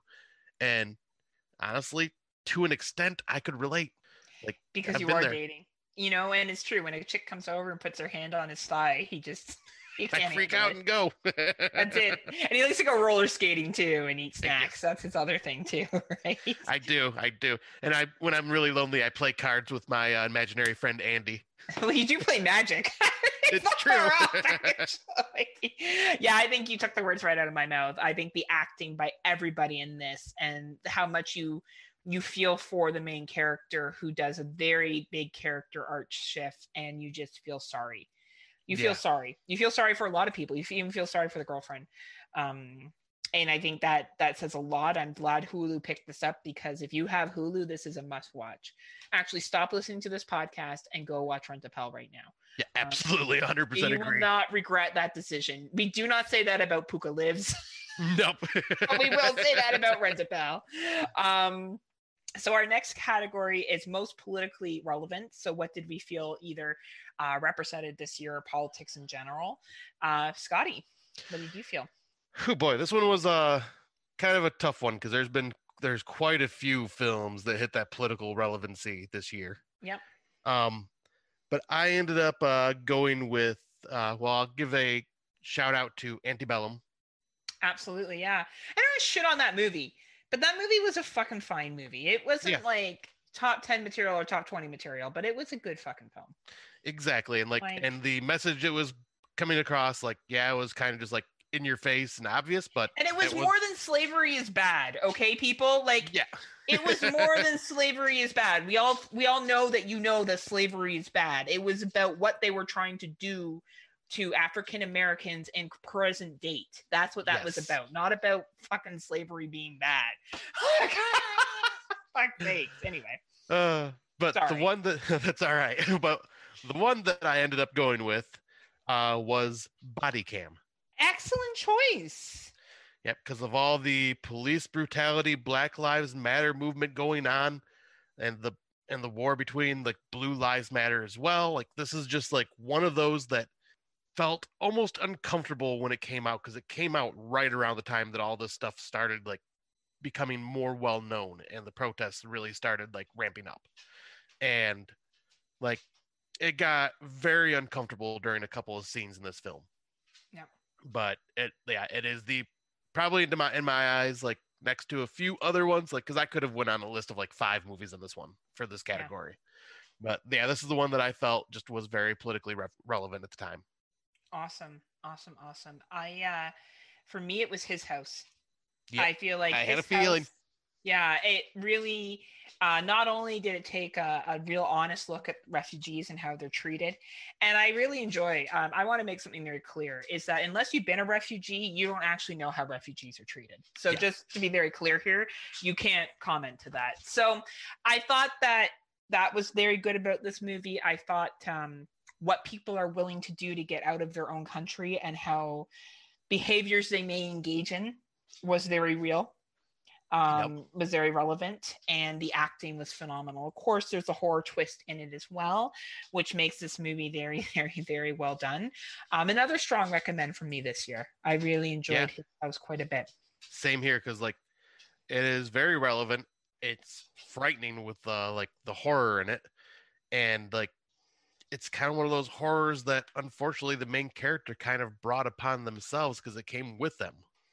Absolutely. No, you're 100% right. So our next is most reflective of 2020, and we didn't really give any kind of guidelines for this one. So who knows where both of us went. That's so true. So Scott, I guess how did you choose this? What do you think was most reflective of 2020? Well, when I was looking at the list, because once again, there's a few that could be very reflective of everything that's going on politically, pandemic wise, just how you were in your where you were in your life during this year. But what I ended up going with was something that dealt closer to home with the pandemic. And I chose Only from Netflix. You know what's funny? I chose that and then I changed my mind. Did you really? Yeah. So I want to hear you talk about it. Yeah. So this one just when we both originally first watched it, we were just like, "Well, this is very heavy because it is too real." Like, it's very realistic.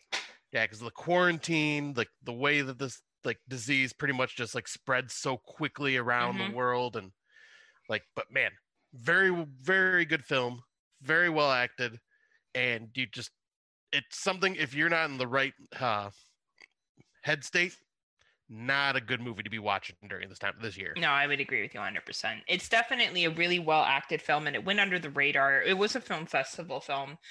And I think because of the content, it just came out at the wrong time. Yeah.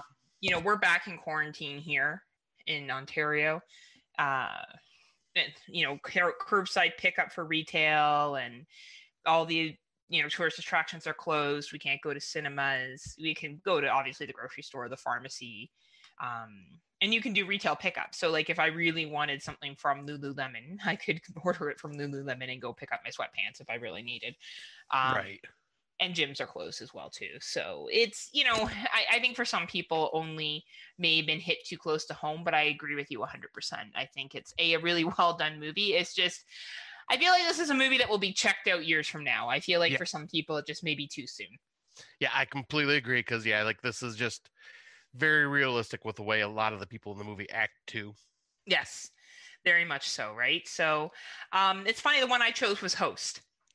And the reason why I chose Host was simply because I thought it was so smart that they made it during the pandemic. And I don't think Host is the best movie in the entire planet, but I think for what it is, being filmed solely on Zoom, reflecting the culture of what was going on in that moment, I think it has its place in time in history, and especially in film history.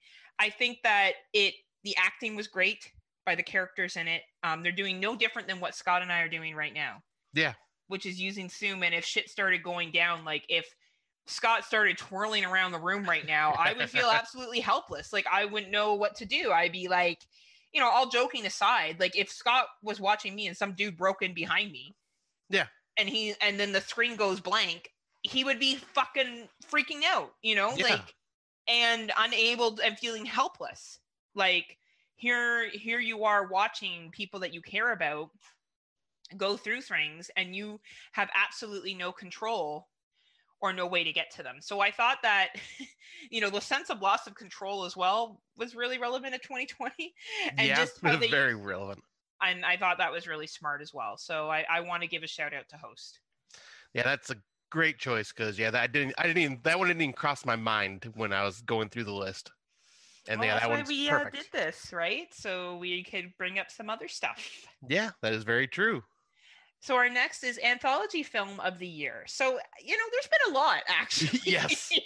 And this was actually a really hard call for me. I liked most of them that came out this year, to be honest with you. There was few I didn't like.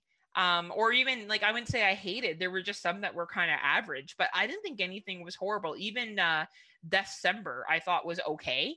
Yeah. I didn't hate it. It wasn't like the worst thing I've ever watched. It wasn't the ABCs of horror. Right, thankfully. Even some shorts in that were actually pretty cool. It was just that you had to sit through a lot of other stuff. That's all. But anyway, Scotty, what did you choose? For this one, I ended up there's one that kind of stood above the rest for me, and that was the Mortuary Collection from Shudder. Same with me. Just each story was really well done. The wraparound story, which with most anthologies, that is the issue you can say is the wraparounds. Weak. Yeah, the wraparounds are pretty weak. Yeah. This one was solid as hell, and to have Clancy Brown as the freaking caretaker of this funeral home, pretty much playing his best tall man impression from Phantasm, it just brought a smile to my face because, for one, I'm a huge Clancy Brown fan. When I see him on screen, I just smile like an idiot because he's just so good on screen. But yeah, then all four of these stories in this were all really good, and highly entertaining, and had some moral stories to them, which was really nice. Yeah, well acted, well filmed, great practical effects. I do want to give a runner-up shout out to Scare Package. I know Scott did not enjoy Scare Package as much as I did, but I really liked it. Yeah, that's one I still want to give a second watch to because I have a feeling my opinion may change a bit on it. I think the video store part and then the part where he shaves his head to be a cancer survivor, the whole Jason thing, it's pretty fucking funny. And Joe Bob's Briggs is in that one, so I guess for everyone out there that loves him, it's a pretty big deal. I thought that one was really clever and really funny. As I said, I know Scott wasn't the biggest fan, and I do agree that the Mortuary Collection was a better film altogether, but I really did enjoy the wraparound and the VHS store or whatever it was, some kind of horror catch-all everything store. I thought it was clever. So I wanted to give a shout out to that movie. Yeah, that's for good reason, because I remember you loved that one when it first came out. I just thought it was really funny. So yeah, but a lot of good anthologies this year. Please check them out. Best international film. Now this is a hard one. There was a lot of good international films. I had a really tough time. Yeah, this one is very tough. I'm looking at what I picked and I'm going, man, I could still choose a couple different ones. Right? You wonder if it's the right call, right? Yeah. So I will say for the runner-up, I went with The Call. Oh, nice. Nice. That movie is just freaking amazing. Anything that has to deal with time travel kind of scenario is very hard to pull off, and they pulled this one off very well. Yeah, for sure. I agree with you. But the one that I ended up going with, just because it's such a high quality film, and I already brought it up once earlier, that's The Platform. Interesting. Yeah, but I also I'll see what else you come up, what your choices are, and I'll give a couple more shout outs if they haven't been chosen. Well, I only have one. Not because I didn't like a lot this year, but I really, really had to think about what did I think was the best quality. What do I think nailed it in every single atmosphere? And it was Metamorphosis. Oh, nice. I can't talk about a film. That film to me has no flaws. Yeah. I think that the storytelling is amazing. The special effects are amazing. The acting is amazing. The scene where there's doppelgangers is so fucking good. I was on the edge of my seat watching that film. And even though, the platform, the call, the closet. Yeah, you just named the other one I was going to. His House, which is technically a British film. There's some really great fucking other films that are out there, but if I think of the best international film, even Warning, Do Not Play, and some other ones that were quite well done, Metamorphosis, hands down. Nice. That is a very good choice. And I did not expect you to go with that one, actually. I thought, Oh, no? I was thinking Get In would get a Yeah, call. I really do love Get In. And I think Get In is an excellent film, but I think you might be surprised. I have not lost my appreciation for that, but I think when I really looked back and thought about films that hit it in every way possible, it didn't hit it every way possible. Metamorphosis did. So Yep, I can see that. And there are two I would like to just give a shout out because, like I said, this is a really hard one, but I want to give a shout out to The Soul Collector, or as it's also known, 8. Excellent film. African folklore, and it was just really well done. And also Impedagore. Excellent movie as well. Excellent. Oh man, the international films got it this year. There's so many. Oh fuck! Like, yeah, if you have not watched these international films yet on Netflix or on Shudder, do yourself a favor and do so, because you will not be disappointed. Yeah, some solid stuff. So, impressive theatrical release. So this was either something that was released in theaters or was supposed to be released in theaters, because theaters opened and closed at different times for Scott and I. So if it got a theatrical run at all, or was supposed to, we counted it. So Scotty. Yep. This one is also just going to be getting another award, and that is Possessor. Nice. Because that was like in select theaters around my area. I never got a chance to go see it in theaters. I wish I would have now, but like I would have had to drive 45 minutes to go see it, and I just didn't feel like making the drive for that. But I'm kind of kick myself for that now. Very fair. For me, it was Come Play. Come Play to me was the underdog this year. That is a great fucking film. Excellent ghost, demon, story, whatever you want to call it. Phenomenal acting. One character was a little annoying, but otherwise, that was a movie that I went to and I was like, oh my God, what's going to happen next? Oh my God, what's going to happen next? Oh my God, what's going to happen next? And simple concept, excellent execution. Come Play. That's a very good movie. Now, I've been looking forward. This is our only technical negative award. So Scott and I don't usually give negative awards. It's just not, I don't see the point of talking about how shit a movie is when it comes to awards. You hear that all year round. We talk about it when we talk about what's worth watching or not. We tell you our thoughts on it. So there's no need to repeat it. But we did want to acknowledge what we thought was overhyped. Now, when I give my movies for this, I am not saying that these are bad movies. I just think that they were overhyped and that there were other movies that were actually better that didn't get the attention that they should have. So, Scott, what did you think was overhyped this year? All right. Well, I want to preface this by saying that, yep, I kind of went with the direction that you did, where it's just like what the community in general really liked, but also what I had overhyped in my head before going to see it. Okay. And that would be The Lodge. Same with me. Like, this is one of those movies that on paper, like with seeing the trailer and everything, I'm like, this is so my freaking jam. I'm going to love this movie. Like, and I just started building myself up like, oh, I can't wait. I'm so looking forward to this movie. Watched it and I'm going, that was not as good as I was hoping it was going to be. And it had some flaws in it that others did not find as flaws that I've heard, but for me, it was too much of a distraction and it took away from the film for me. So like, I didn't feel it had enough of an impact, and I called the movie in the first 15 minutes. Yes, you did. You know, when I can do that with a film like that, I shouldn't be able to. Now, I know people really like it. I will acknowledge that the acting was good. Yep. I think the filming was good. It was shot well, but I found that it was boring, personally. Probably because I knew it was going to happen, and I felt like that particular plot was overdone. And I will not take away from someone who really enjoyed this if this is your jam, because there's movies like that I like that other people aren't, and that's okay. You know, we're allowed to be different. I just think that movie got a lot of hype when there was some other good films out there, and I also felt the same way about The Rental. Yeah, that's all. Yeah, another good one. Right? I think The Rental was fine. I think it was, yet again, some killer actors, but that script was painful. Like, can we go over the top of that? He's having a fucking affair. Like, I get it. Right. He's having a fucking affair. Like, it was just, and then the social justice shit in it. It was just too much for me. So yeah, not a horrible movie, but I do think that it is overhyped. Yet again, if people liked it, that's fine. But I think there's other movies that were better that came out this year. Yep, completely agree. Did you have a second movie, or was that just your? That was just the only one that I like. Yeah.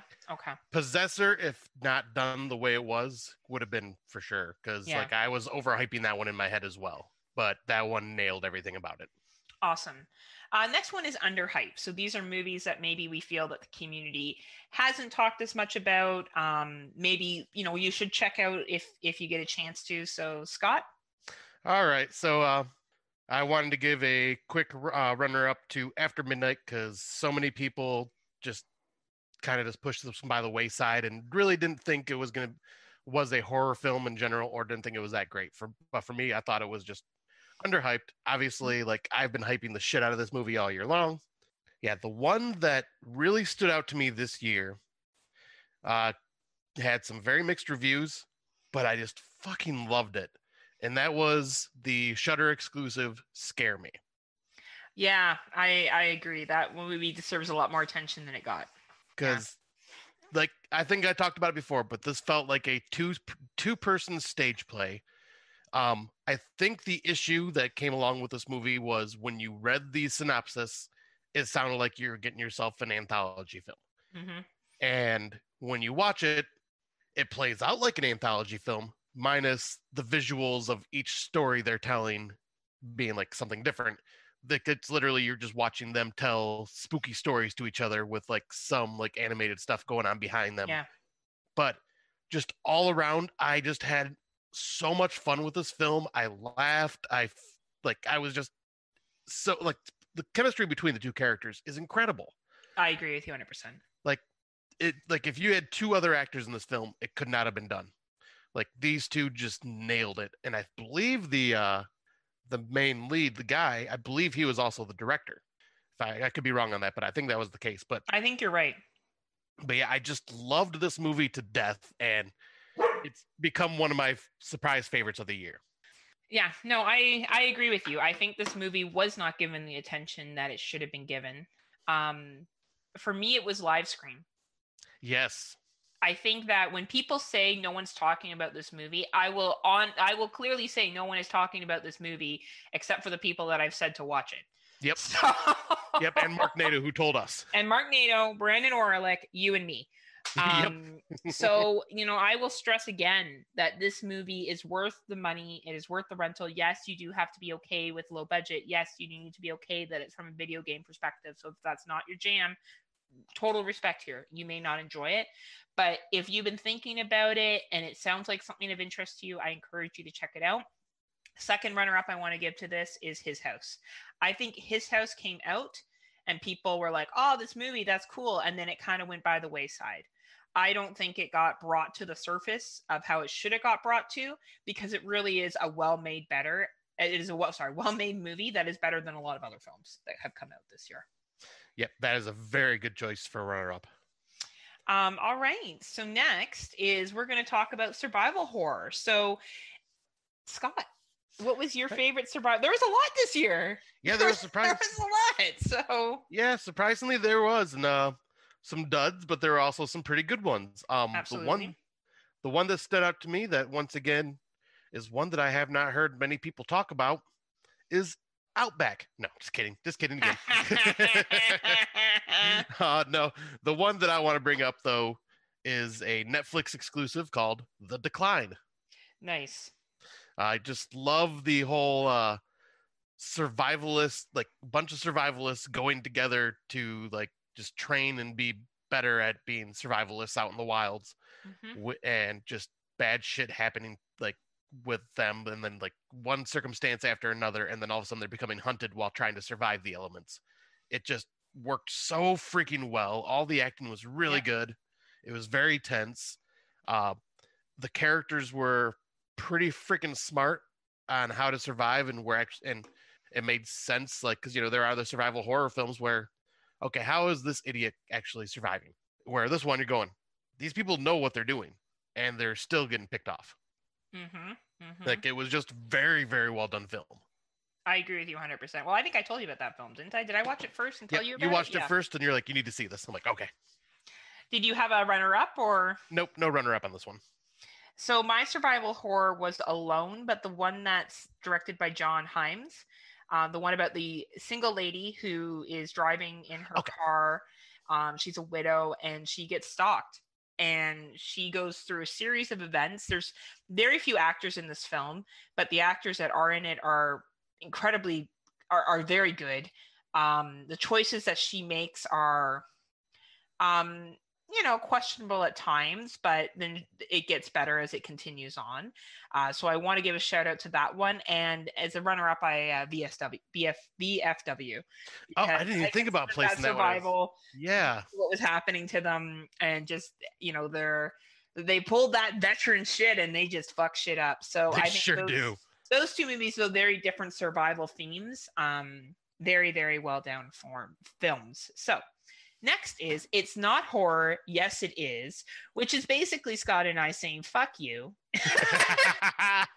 We don't really care whether you think this is horror or not. It was horror to us. So yep. If you don't, that's cool. But Scott and I don't give a fuck. So, Scott, what is your movie? All right. So I got a runner-up on this one. Okay. And the runner-up is The Swerve. That was my first. Nice. Yeah. Yep, that movie deserves attention because this is definitely horror in a different, very real way. Absolutely. The one that I wanted to bring up, though, as my choice was Spontaneous. Really? Interesting. Yep, because the horror, like this one is the fear of dying. Yeah, and that it could happen at any point. Yep, and then obviously it's a coming-of-age movie. Like, it's more drama than it is horror, but the horror is there with like everybody being terrified of being like possibly dying any second. Yep. Also kind of relates to 2020 with everybody being quarantined to find out the disease, what's going on. And to find out there's not much they can do because there's a second strain, but we found out the second strain is just like the first strain. So it's really not that big of a deal. But yeah. Yeah, but it all kind of rolls back and relates. And then, just the exploding bodies and this, like, especially during the middle, I think it was the second act when like everything just goes to shit. Oh yeah, totally. And like there's a bunch of explosions all at one time randomly. Yeah. It almost reminds me of like a school shooting. Yeah, that's like the way they're reacting to it is exactly how I pictured it too. I wondered if it was looking at all tragedies in school, and then you know what? Now that I look back on it, I think that's what they were doing. Yeah, like because I started thinking the exact same thing. The accident of driving. Yep. The random combustion in class, like maybe someone having an aneurysm and dying at school and stuff like that, and then the multiple deaths, a school shooting. Fuck, shit, good call, Scott. Yeah, I never thought of that. That's really smart. And well, for me, The Swerve, I think it's just the slow decline, the slow, steady decline, and some of the choices that the character makes that are just heartbreaking. There is a punch in the gut scene there that wasn't as punch in the gut as other scenes, but there's one where the character realizes that she's harmed her own children. And that was pretty upset about it. And that's a tough scene to see. The acting in it is phenomenal. Absolutely. The Swerve. Excellent movie and spontaneous. So the next category is haunting done right. So, Scott, who do you think got it right this year? The one that I would say got it absolutely correct this year, The Closet. My number one as well. Nice. Yep. Because it's one of those where the father is just so desperate to find his daughter who disappeared. And absolutely. What lengths he will go to find her when it even comes to supernatural, and the way these ghosts appear are freaky and creepy, and like at the same time very like they have all very sad stories. Like it's just a well done haunted house or haunted film. I couldn't agree with you more. Yeah, I think you've summed it up. And of course, South Korea. Yeah. It holds on to things that are comfortable. It really explores child abandonment, not always so dramatic child abandonment, like just problems in dysfunctional families and the demands on parents' times and the outcome of it. And of course, it's an exaggerated, concept, but it's a scary movie. It's well done. It's suspenseful, and you care about what happens a lot. Yeah. And the ghost is creepy. Very creepy. Very creepy. Multiple ghosts are in it are very creepy. So yeah, I'm glad we had the same one for that. Did you have a runner-up or? Nope, that was the one that I just thought of. Yeah. Yeah, I agree. All right, next one. Is it science fiction? Is it horror? Who cares? It's good. So this is second fuck you award that Scott and I have. So Scott, what did you put in this category? Probably the same thing you put, and that is Dark Encounter. That was my second. I actually have Really? one above that. Yes. Okay, so yeah, this one, it's probably one of the more surprising Amazon Prime films that I'd seen this year, thanks to Heather. Yes. And like it's pretty much a alien invasion with a twist at the end that, now that I'm thinking about it, should have been my twist that I didn't see coming for my award. Yeah, I considered it, but I really, I went with The Occupant. But yeah, I think this was a good twist too. Yeah, and I have to say this is just like such an amazing movie. The performances all around are great. Yeah. It's way more sci-fi drama than it is horror, but there are the horror elements of the aliens and the fear of losing your daughter, and to find out what really happened to your daughter is just absolutely mortifying. Absolutely. What I included here was What Lies Below. What Lies Below is an underdog that's come out towards the latter half of 2020, and it is very science fiction-y, but it is very good. Yeah. And have you seen it? Yeah, because that's the one that you thought I was going to absolutely love. Yeah, did you love it? I enjoyed it until the ending. The ending really confused me. Yeah, it really confused you? Yeah. I thought you would like that. I do to an extent, but this one I just couldn't even have like an explanation in my own head, where when I'm usually confused, I can at least try to come up with something. This one I'm like, I don't Is know. it because it wasn't They Reach or Castle Freak? Yes. I noticed those haven't come up at all today for any awards. You must be saving that for something else. Just wait till our Out of the Dark segment. Oh, I bet. Oh, I can imagine they're right there, ready to go. So yeah, What Lies Below. It's a movie basically about a young lady who comes back home, and her mother has taken up with a man, and he is not what he appears to be. So no. It is very science fiction-y. I think it's a very good film. I would recommend it to people, as well as I second what Scott had to say about Dark Encounters. Another very good film as well. Our next category is A Little Too Real, ... So, Scotty, what was a little too real for you this year? That would be The Swerve. Interesting. So that is the second award for The Swerve. And why was The Swerve a little too real? Because it's probably one of the most realistic portrayals of mental illness, like seeing the decline of mental illness on screen. And I've seen people kind of go down this route before, so it kind of hit pretty hard for me. Interesting. Mine was Immortal. And it goes back to all the stories, actually. The one about the young lady who's possibly being sexually assaulted by her coach. The second story about Tony Todd and his wife and her fighting cancer and some choices that she's making. And then the final one about a hit and run gone differently. Yeah. I think those stories are all fucking well done. It was like watching someone's personal life. Oh, and then the one about an accident at home that isn't really an accident. Oh yeah, that's right. Right. And it's just kind of showing the real fucking shit of how shitty people can be. Yeah. Like, when we look at that Tony Todd story with his wife, it kind of, in the end of it, shows what kind of shit person he was. Like, yeah. You know what I mean? Like, he kind of does something where you're like, well, I get it, but that was a real shitty thing to do. Like, a real shitty thing to do. And so I feel like that movie as good. So this would be the third award for Immortal. So definitely it's an anthology that we're suggesting that you check out. So yeah, it's one of those like that's just it will surprise you when you watch it. Under the radar, but a very, very good film. So next we have Best Horror Documentary. So Scotty, what tickled your fancy this year? All right. Well, I've looked at my list and I think I watched 5 or 6 different horror documentaries altogether. And this is the one that truly stood out because of how well put together it was. And that is Blood and Flesh, The Real Life and Ghastly Death of Al Adamson. Yeah, it was a good documentary. Solid. Yep. Just kind of, because I had no idea who this guy was. I think I talked about it on the last show. Like I'd seen a few of his movies, but I had no idea that was him. and just kind of the way they put this documentary together, where they're focusing on his career, then they focus on his life, and then they focus on the tragedy that befalls him at the end, which is just so messed up. But the way it is all put together is so well done and very informative. I agree. Was there any other ones? The other one I wanted to give a quick shout out to would be Scream Queen.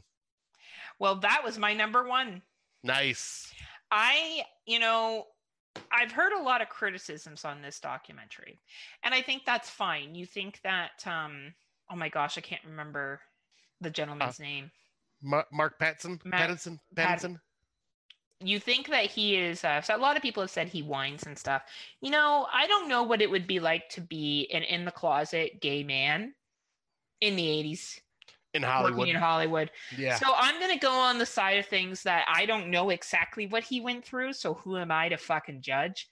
And I think that, yes, there were parts where I was kind of like, all right, dude, like, kind of think you're dragging this out a little bit. But if that is how he felt, and that is how damaging it was for him, who am I to tell him that he should feel otherwise?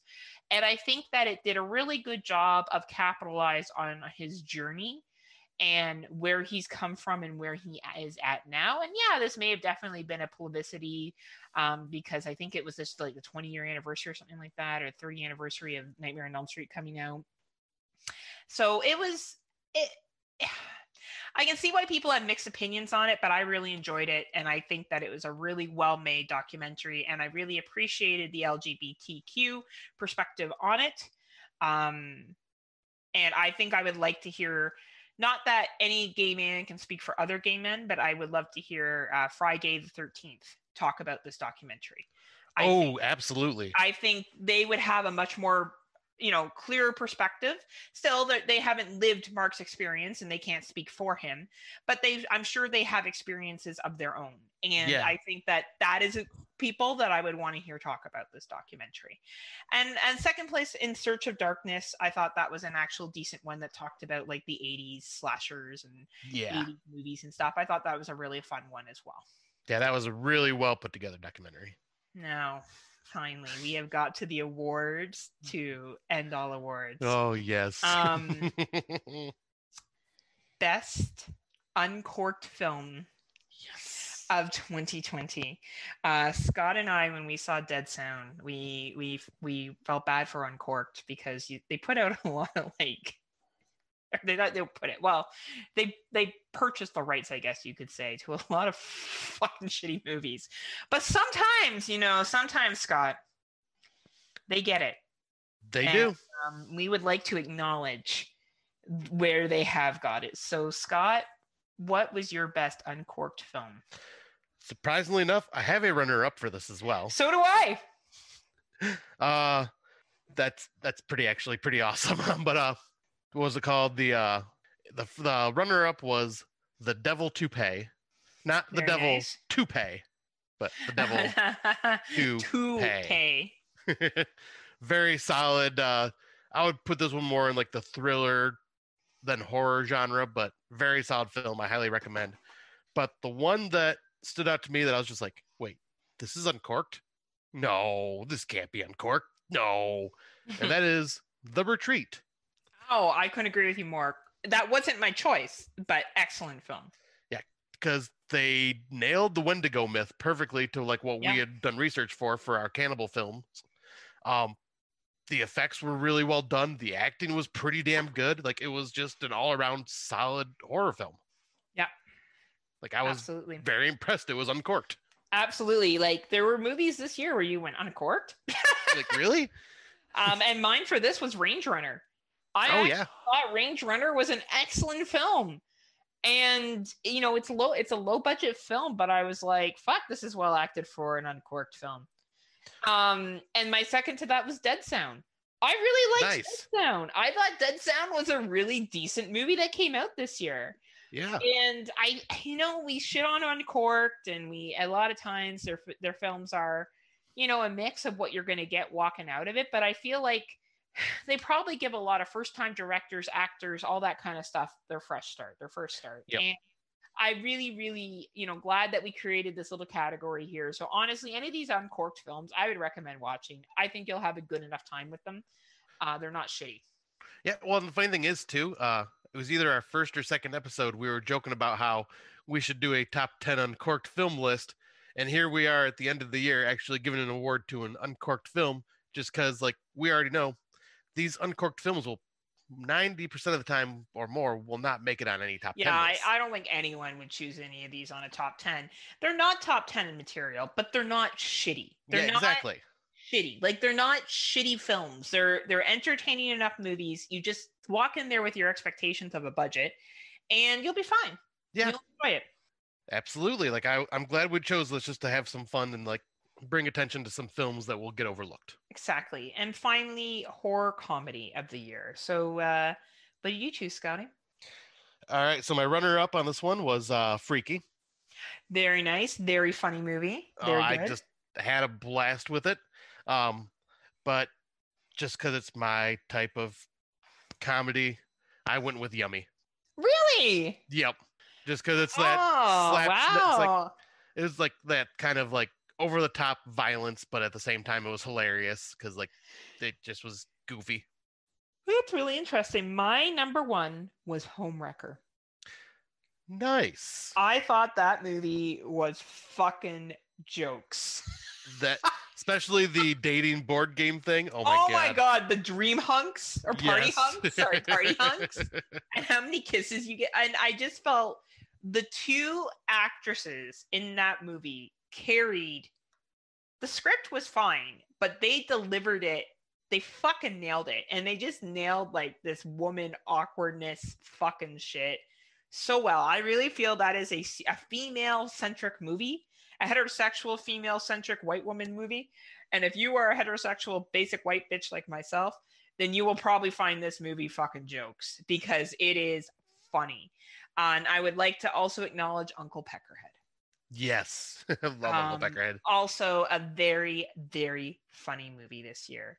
So that concludes our awards for 2020. So thank you for listening, and we encourage you to check some of those out.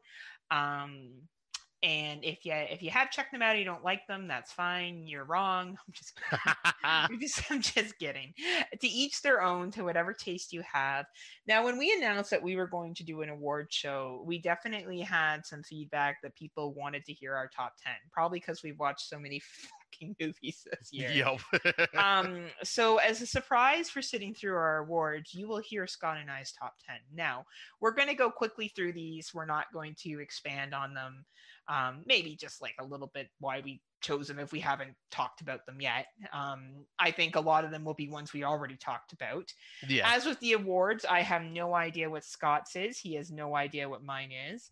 So I think we'll just go straight through. Like Scott will go 10-1 and I'll go 10-1. And then we just, we'll say our goodbyes and our other special little announcement that we have. So, all right. Scott, what was your top 10? Well, I want to give a quick shout out to a couple runner-ups. Oh, okay. You want to do your runners up first? Okay, cool. Yeah, this because I'll get them out of the way. I'll just list them. Okay, cool. Sunad. Yeah, good one. The Swerve. Yep. Metamorphosis. Nice. Yummy. Nice. The Call and Blood Vessel. Oh, cool. So those were ones that could have definitely been in my top 10 because I enjoyed them so much. Our list is going to be very different. All right, let's see what you have. All right, so starting off at number 10, I have The Dark and the Wicked.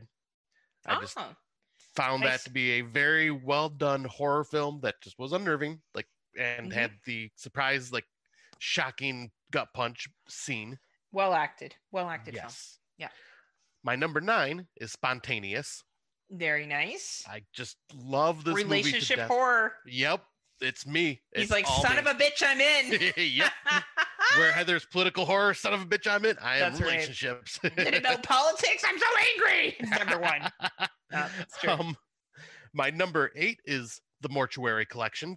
Very nice. Just excellent film. Freaking amazing anthology. Absolutely. Number 7. This is where this top 10 was very freaking tough. And this will tell you how tough it was. Because number 7 for me, Possessor. Wow. I wanted Very this to be nice. higher, but man, there are just so many good films this year. Yeah, I agree. So many good films. Then number 6 was The Platform. Very nice. And surprisingly, one we have not talked about yet. My number 5, Color Out of Space. Oh, fuck. Of course it was. You motherfucker. I remember, okay, we watched Color Out of Space January last year when it Yep. came to you. And I remember we finished watching it, and Scott turned to me and said, "This will be in my top 10." And I said, "The year is still young." You son of a bitch. It is in your top 10. It is. Like, I wasn't sure if it was going to stay or not, but then I rewatched it a few months ago with a friend, and next thing you know, I'm going. Was it a lady friend? It was. Well, it's one of What our if fellow Scott's listeners. many ladies? Well, it's one of our fellow listeners. It was Liz. Oh, okay. Well, did Liz like it? She did. She loved it. Oh, well, that's a nice lady friend. But yeah, I just love this. It's Lovecraftian as shit, so of course, like, that speaks my language. It's bizarre. Nick Cage goes fucking crazy in it. He's Nick Cage. Nick Cage as Angry Nick Cage. Yes, and it's just it's so weird and bizarre and disturbing, and the effects that bizarre is also your word of the year. Bizarre. But yeah, like, the effects are like color, like watching this on like a 4K TV, it's just like eye-meltingly beautiful. Like, just I haven't watched it again, and I won't. I know you won't. I don't hate it like Tammy Turner does from the horror or the Rotten Roundtable, or the horror cast, but it's definitely not something I love either. So yeah, but I understand. Yeah. That's interesting. Well, what do you know? Yep, that's the one I just like. I think that's the only one that we have not mentioned in our awards. Yeah. So but my number 4, Anything for Jackson. Oh, yep. This movie just rocked my world. Loved it. This one slid down because you knew this was my number 1 for a long time, but Ghost Killers versus Bloody Mary is my number 3. I'm glad. I mean, oh, really? I still love the shit out of this movie. Yeah, it's your jam. My number 2, also in a way a relationship-based movie, Rent-a-Pal. Oh, yep. Just solid movie. I've watched that twice already now too, and just gets better on each watch. And then, of course, number 1 for me, After Midnight. After Midnight stood strong, huh? It did. Like, it faded away for a bit, but then when I rewatched it for our relationships episode, it went right back to number 1. Oh, nice. That's awesome. And I'm not going to give my 2020 just to be mysterious. I'm just kidding. Just kidding. I'm going to give my list. Wouldn't that be a fucking shit thing to do? I'd be like, make what you the give hell? yours, and then I don't give mine. I never give it. Yeah, like, I'm done. That was it. Ha ha. Right? So yeah, I will do similarly to what Scott did. I want to give a shout out to The Special, Spree, His House, The Dark and the Wicked, The Wolf of Snow Hollow, The Closet, Anything for Jackson, and The Mortuary Collection. All of these were exceptional films. The reason they're not in my top 10 is just personal preference. If someone chose, many people have, I know, chosen Dark and the Wicked and Anything for Jackson as their top ones, and I totally see why. There's just other movies that I preferred more. Yeah. So my number 10 was Come Play. Wow. I thought Come Play pulled emotions from my little Heather heart that I didn't even know I had. The child actor in that is going to go fucking far one day. Yes, he will. When a child similar to The Omen can express feelings and thoughts without saying a word from just how they act is fucking phenomenal. So I hope to see this young man in other things. Number 9 for me was Processor. Canadian Pride. Nice. Canadiana Pride right there. But it's a solidly good film. I don't really have anything negative to say about it. It's fucking awesome. Yeah. Number 8 was Follow Me. We haven't brought this up yet either, but really, Follow Me is the escape movie. Yeah. A group of people go away to some European country, I can't remember what it is, and they go to an escape room that is not what it seems. The ending of this movie was also a punch in the fucking gut to me, and has haunted me since. And I remember that ending and me being like, fuck, as it ended. And that's what made me endear to this movie. The fact that it made me, at the beginning, dislike characters, to rooting for them, to wanting revenge for them, to wanting them to be advocates, then finding out that what I thought was nothing that it seemed. Follow me. Number 8. Wow. Number 7, Metamorphosis. Of course. Right? I praised this enough. We don't need to hear about it anymore. Number 6, The Platform. You know, nice. Again, yeah, I think we both have that at number 6. Do we? Is that both our number 6? Number 5, DFW. I still have a lot of love for that movie when it came out this year. I thought it was a lot of fucking fun. I brought it up a lot throughout this list as well. Number 4 is The Cleansing Hour. Nice. Number 3 is The Call. Nice. Number 2 is Live Scream. And I will stand by that. I really do believe that was one of the better movies I saw this year. And number 1 is Rent-A-Pel. I think Rent-A-Pel had no flaws in that film. I think that film, the acting, the writing, the filming, the like, just everything, it played into, and you felt such empathy and fear and anger. And any film that can make you flip-flop to emotions is a good film. So that is my top 10 of 2020. Very different from what my list looked like before. Oh, Scott's super happy. I don't know why he's so happy. Is it because I had Rent-A-Pel at number 1? I want to give you a hug. Why? Because I like Rent-A-Pel? Because it was your number 1. That makes me so happy to hear. I knew you loved it, but I didn't realize, like, and for one, this is one of those movies that I suggested to you and Brandon, and I just feel so happy. I suggested a movie and you loved it. Well, it was no They Reach or Castle Freak, but, you know, it definitely brought its A game. So, you know, this was a phenomenal year for horror. Scott and I have shared our awards. We've gone briefly over our top 10 and some shout outs that we had. Please check out the ones that maybe you haven't seen that we mentioned. If we're mentioning it, there's a reason why. They're a high quality film. We did watch a fair amount this year, so I'd like to think our opinion has some kind of bearing. Yeah, speaking of which, we should say, like, when we say we watched a lot this year, compare our numbers from last year. Oh, I watched 25 2019 movies last year. Yeah, and I was more than that, but not by much. I was at 50. 50? Yeah. Yep, 50 2019 horror films. So I almost multiplied that by 5. Like, it was quadrupled for sure. That's insane. And like, you just went above and beyond where you were last year. Well, and you know, and would I do that again? I don't know, probably, because we're in quarantine. So yeah, it's probably going to happen a second time, because I do feel like you get a better variety of what's out there. Mm-hmm.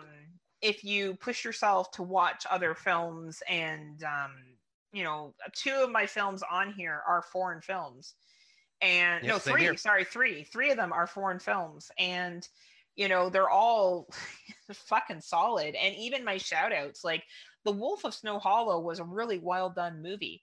Yeah. So was Spree. Like that was a really fun fucking 2020 film. Like, I think Mark Nato said it best. This is one of those years where, you may not have a lot of 10 out of 10s in your top 10. He's like, but I would dare for you to find a better top 40 of the year. Yeah, I agree. I would have a hard time making a top 40 list because of how many good films there were this year.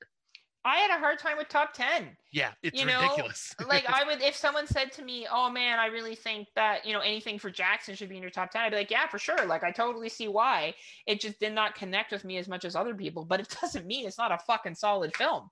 Right. You know, and I think that that's why we wanted to move away from doing top 10s, and why we chose to do awards, because we wanted to acknowledge the variety that we had seen. Yeah. And, you know, certain things like the documentaries and horror comedies and, you know, best Shudder film, best Prime film, like extracurricular didn't make my top 10, but I love that film. Yep. Same with Time, right? Scare Me was my most underhyped. And if this, it's definitely in my top 20. I love that fucking movie. I don't, you know, my top 20 would be hard. I would just include the ones I've given the shout out to, because I thought those were phenomenal. But yeah, this was a great year for movies. And I want to say 3 thank yous to Neil Lemoy from NFW. I want to say thank you to Christian Luciani from Exploding Heads, and I want to thank Mark Nato. Because of their support, we've been able to see a lot of different movies, and we really, really appreciate that. Thank you so much. I want to thank Scott for sharing Shudder with me.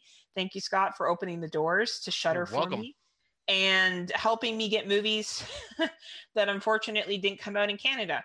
So yeah, I was gonna say, like, it's been a mix, like, of ways of helping each other out and seeing movies. Like, there have been movies on, like, that I think a couple of my movies, my top 20 for sure, were ones that I would never have heard of if you did not, like, do the work and find them yourself first and tell me about them. Like, yeah, we really did have each other's back throughout this entire thing, and really looking to see what was out there. And of course, we got more selective as time went on, because you do that, you slow down, you get tired. But yeah, this was a really awesome year. I'm glad that we've hit 24 episodes for our podcast.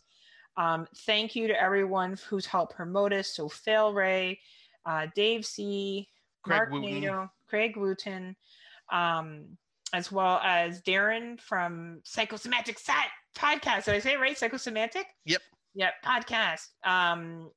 Thank you so much to Bo and to Jerry Herring from Kill the Cast for hosting us. And anybody who's shared about our podcast or commented on our page or encouraged Tim Davis.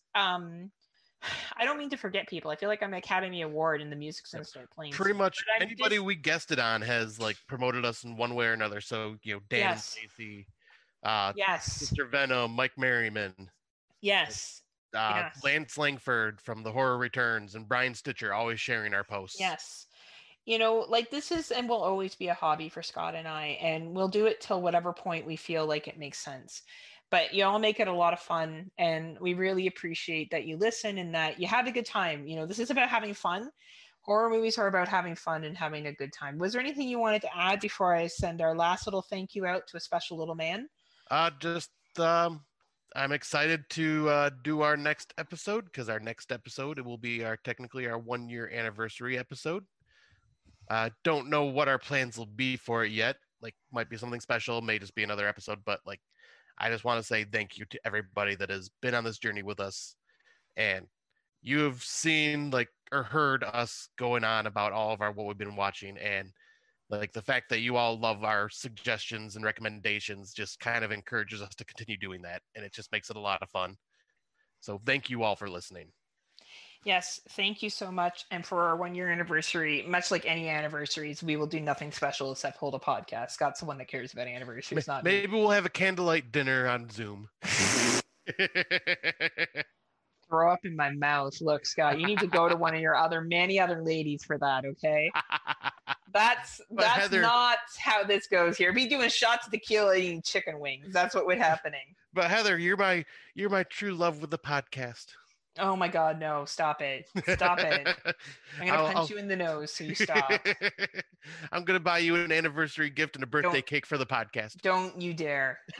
Oh, wait, cake. Hold up. Cake? Wait a minute. You're like, that's different. That's sweet. So, as Scott alluded to at the beginning of the podcast, we do have a new intro song. So I have a nephew. His name is Liam, and he is from Ontario, Canada, and he has a YouTube channel. And I have subscribed to his YouTube channel a long, long time ago. And he's really funny. He makes these really funny YouTube videos. I've actually sent them to Scott. And he comes up with some very funny stuff, and he does some animation and stuff in them. Well, anyway, he's become a little DJ. And he sent me a video, and he had asked me if I had listened to it. And I said no. And then I went back and listened to it, and I was like, man, these electronic beats are really good. And I sent them to Scott, and I didn't tell him that it was from my nephew, who's 11. And he's like, wow, this is some really good beats. I'm like, well, yeah. And he knows who Liam is. And I said, oh, it's from Liam. He's 11. And Scott was like, man, I said, so I said, it'd be cool if we got him to do an intro for us. And he could do that. So anyway, Liam made an intro for us. So that is our new intro. And I told him I would shout out his YouTube channel, which is Phantom X. Scott will include it in the show notes if you would like to follow him.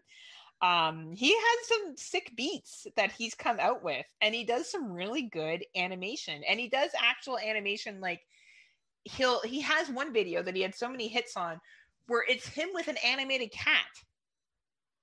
Like I don't think I've seen that one. No, I don't think I've shared it with you. I'll have to, because I'll have to share the channel with you so you can subscribe as well.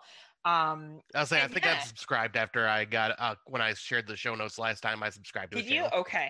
So yeah, you have to go back and see, because he has so many videos and he's really clever. It's really, really clever. So thank you, Liam, so much for doing our intro music. If you guys like what you hear and you want to hear the rest of his music, you can go to his YouTube channel, as well as you can see there's really funny videos that are on there. Yep. And I just want to say thank you very much, Liam. I greatly appreciate it. I want to give a shout out to the name of the song too, which is called The Dark Glitch. The Dark Glitch, isn't that clever? Yeah, that was a very good, and I just love the beats to it because it's just kind of foreboding and kind of creepy. And yeah, I just love it. And I'm going to put the entire song at the end of this episode so everybody can hear the whole thing in its entirety. Awesome. And make sure that you support Liam. He's going to be a famous DJ one day. And you're all going to know that you heard him here first on the Friday Nightmares podcast. That's right. So thank you, everyone, again to listening. We will be back in 2021. Brand new year, same old Scott and Heather. We are so sorry. Then we'll see where these adventures will take us. It'll be interesting to see what 2020 movies wise has in store for us. So I'm excited. Any last words, Scotty, before we peace out? I hope you all, by the time you hear this, it'll be after New Year's, but I hope you all had a wonderful New Year's Eve. Were able to at least spend it with your loved ones in one way or another, and had some fun, had some good drinks, because, we're all about the drinking on this show. And we absolutely are. If there's anything this show likes to do, it's drink. This show is getting drunk way before its age. So true. So true. Well, until then, what is it that you like to say, Scotty, to close us out? Until next time, unpleasant dreams. Bye, everyone.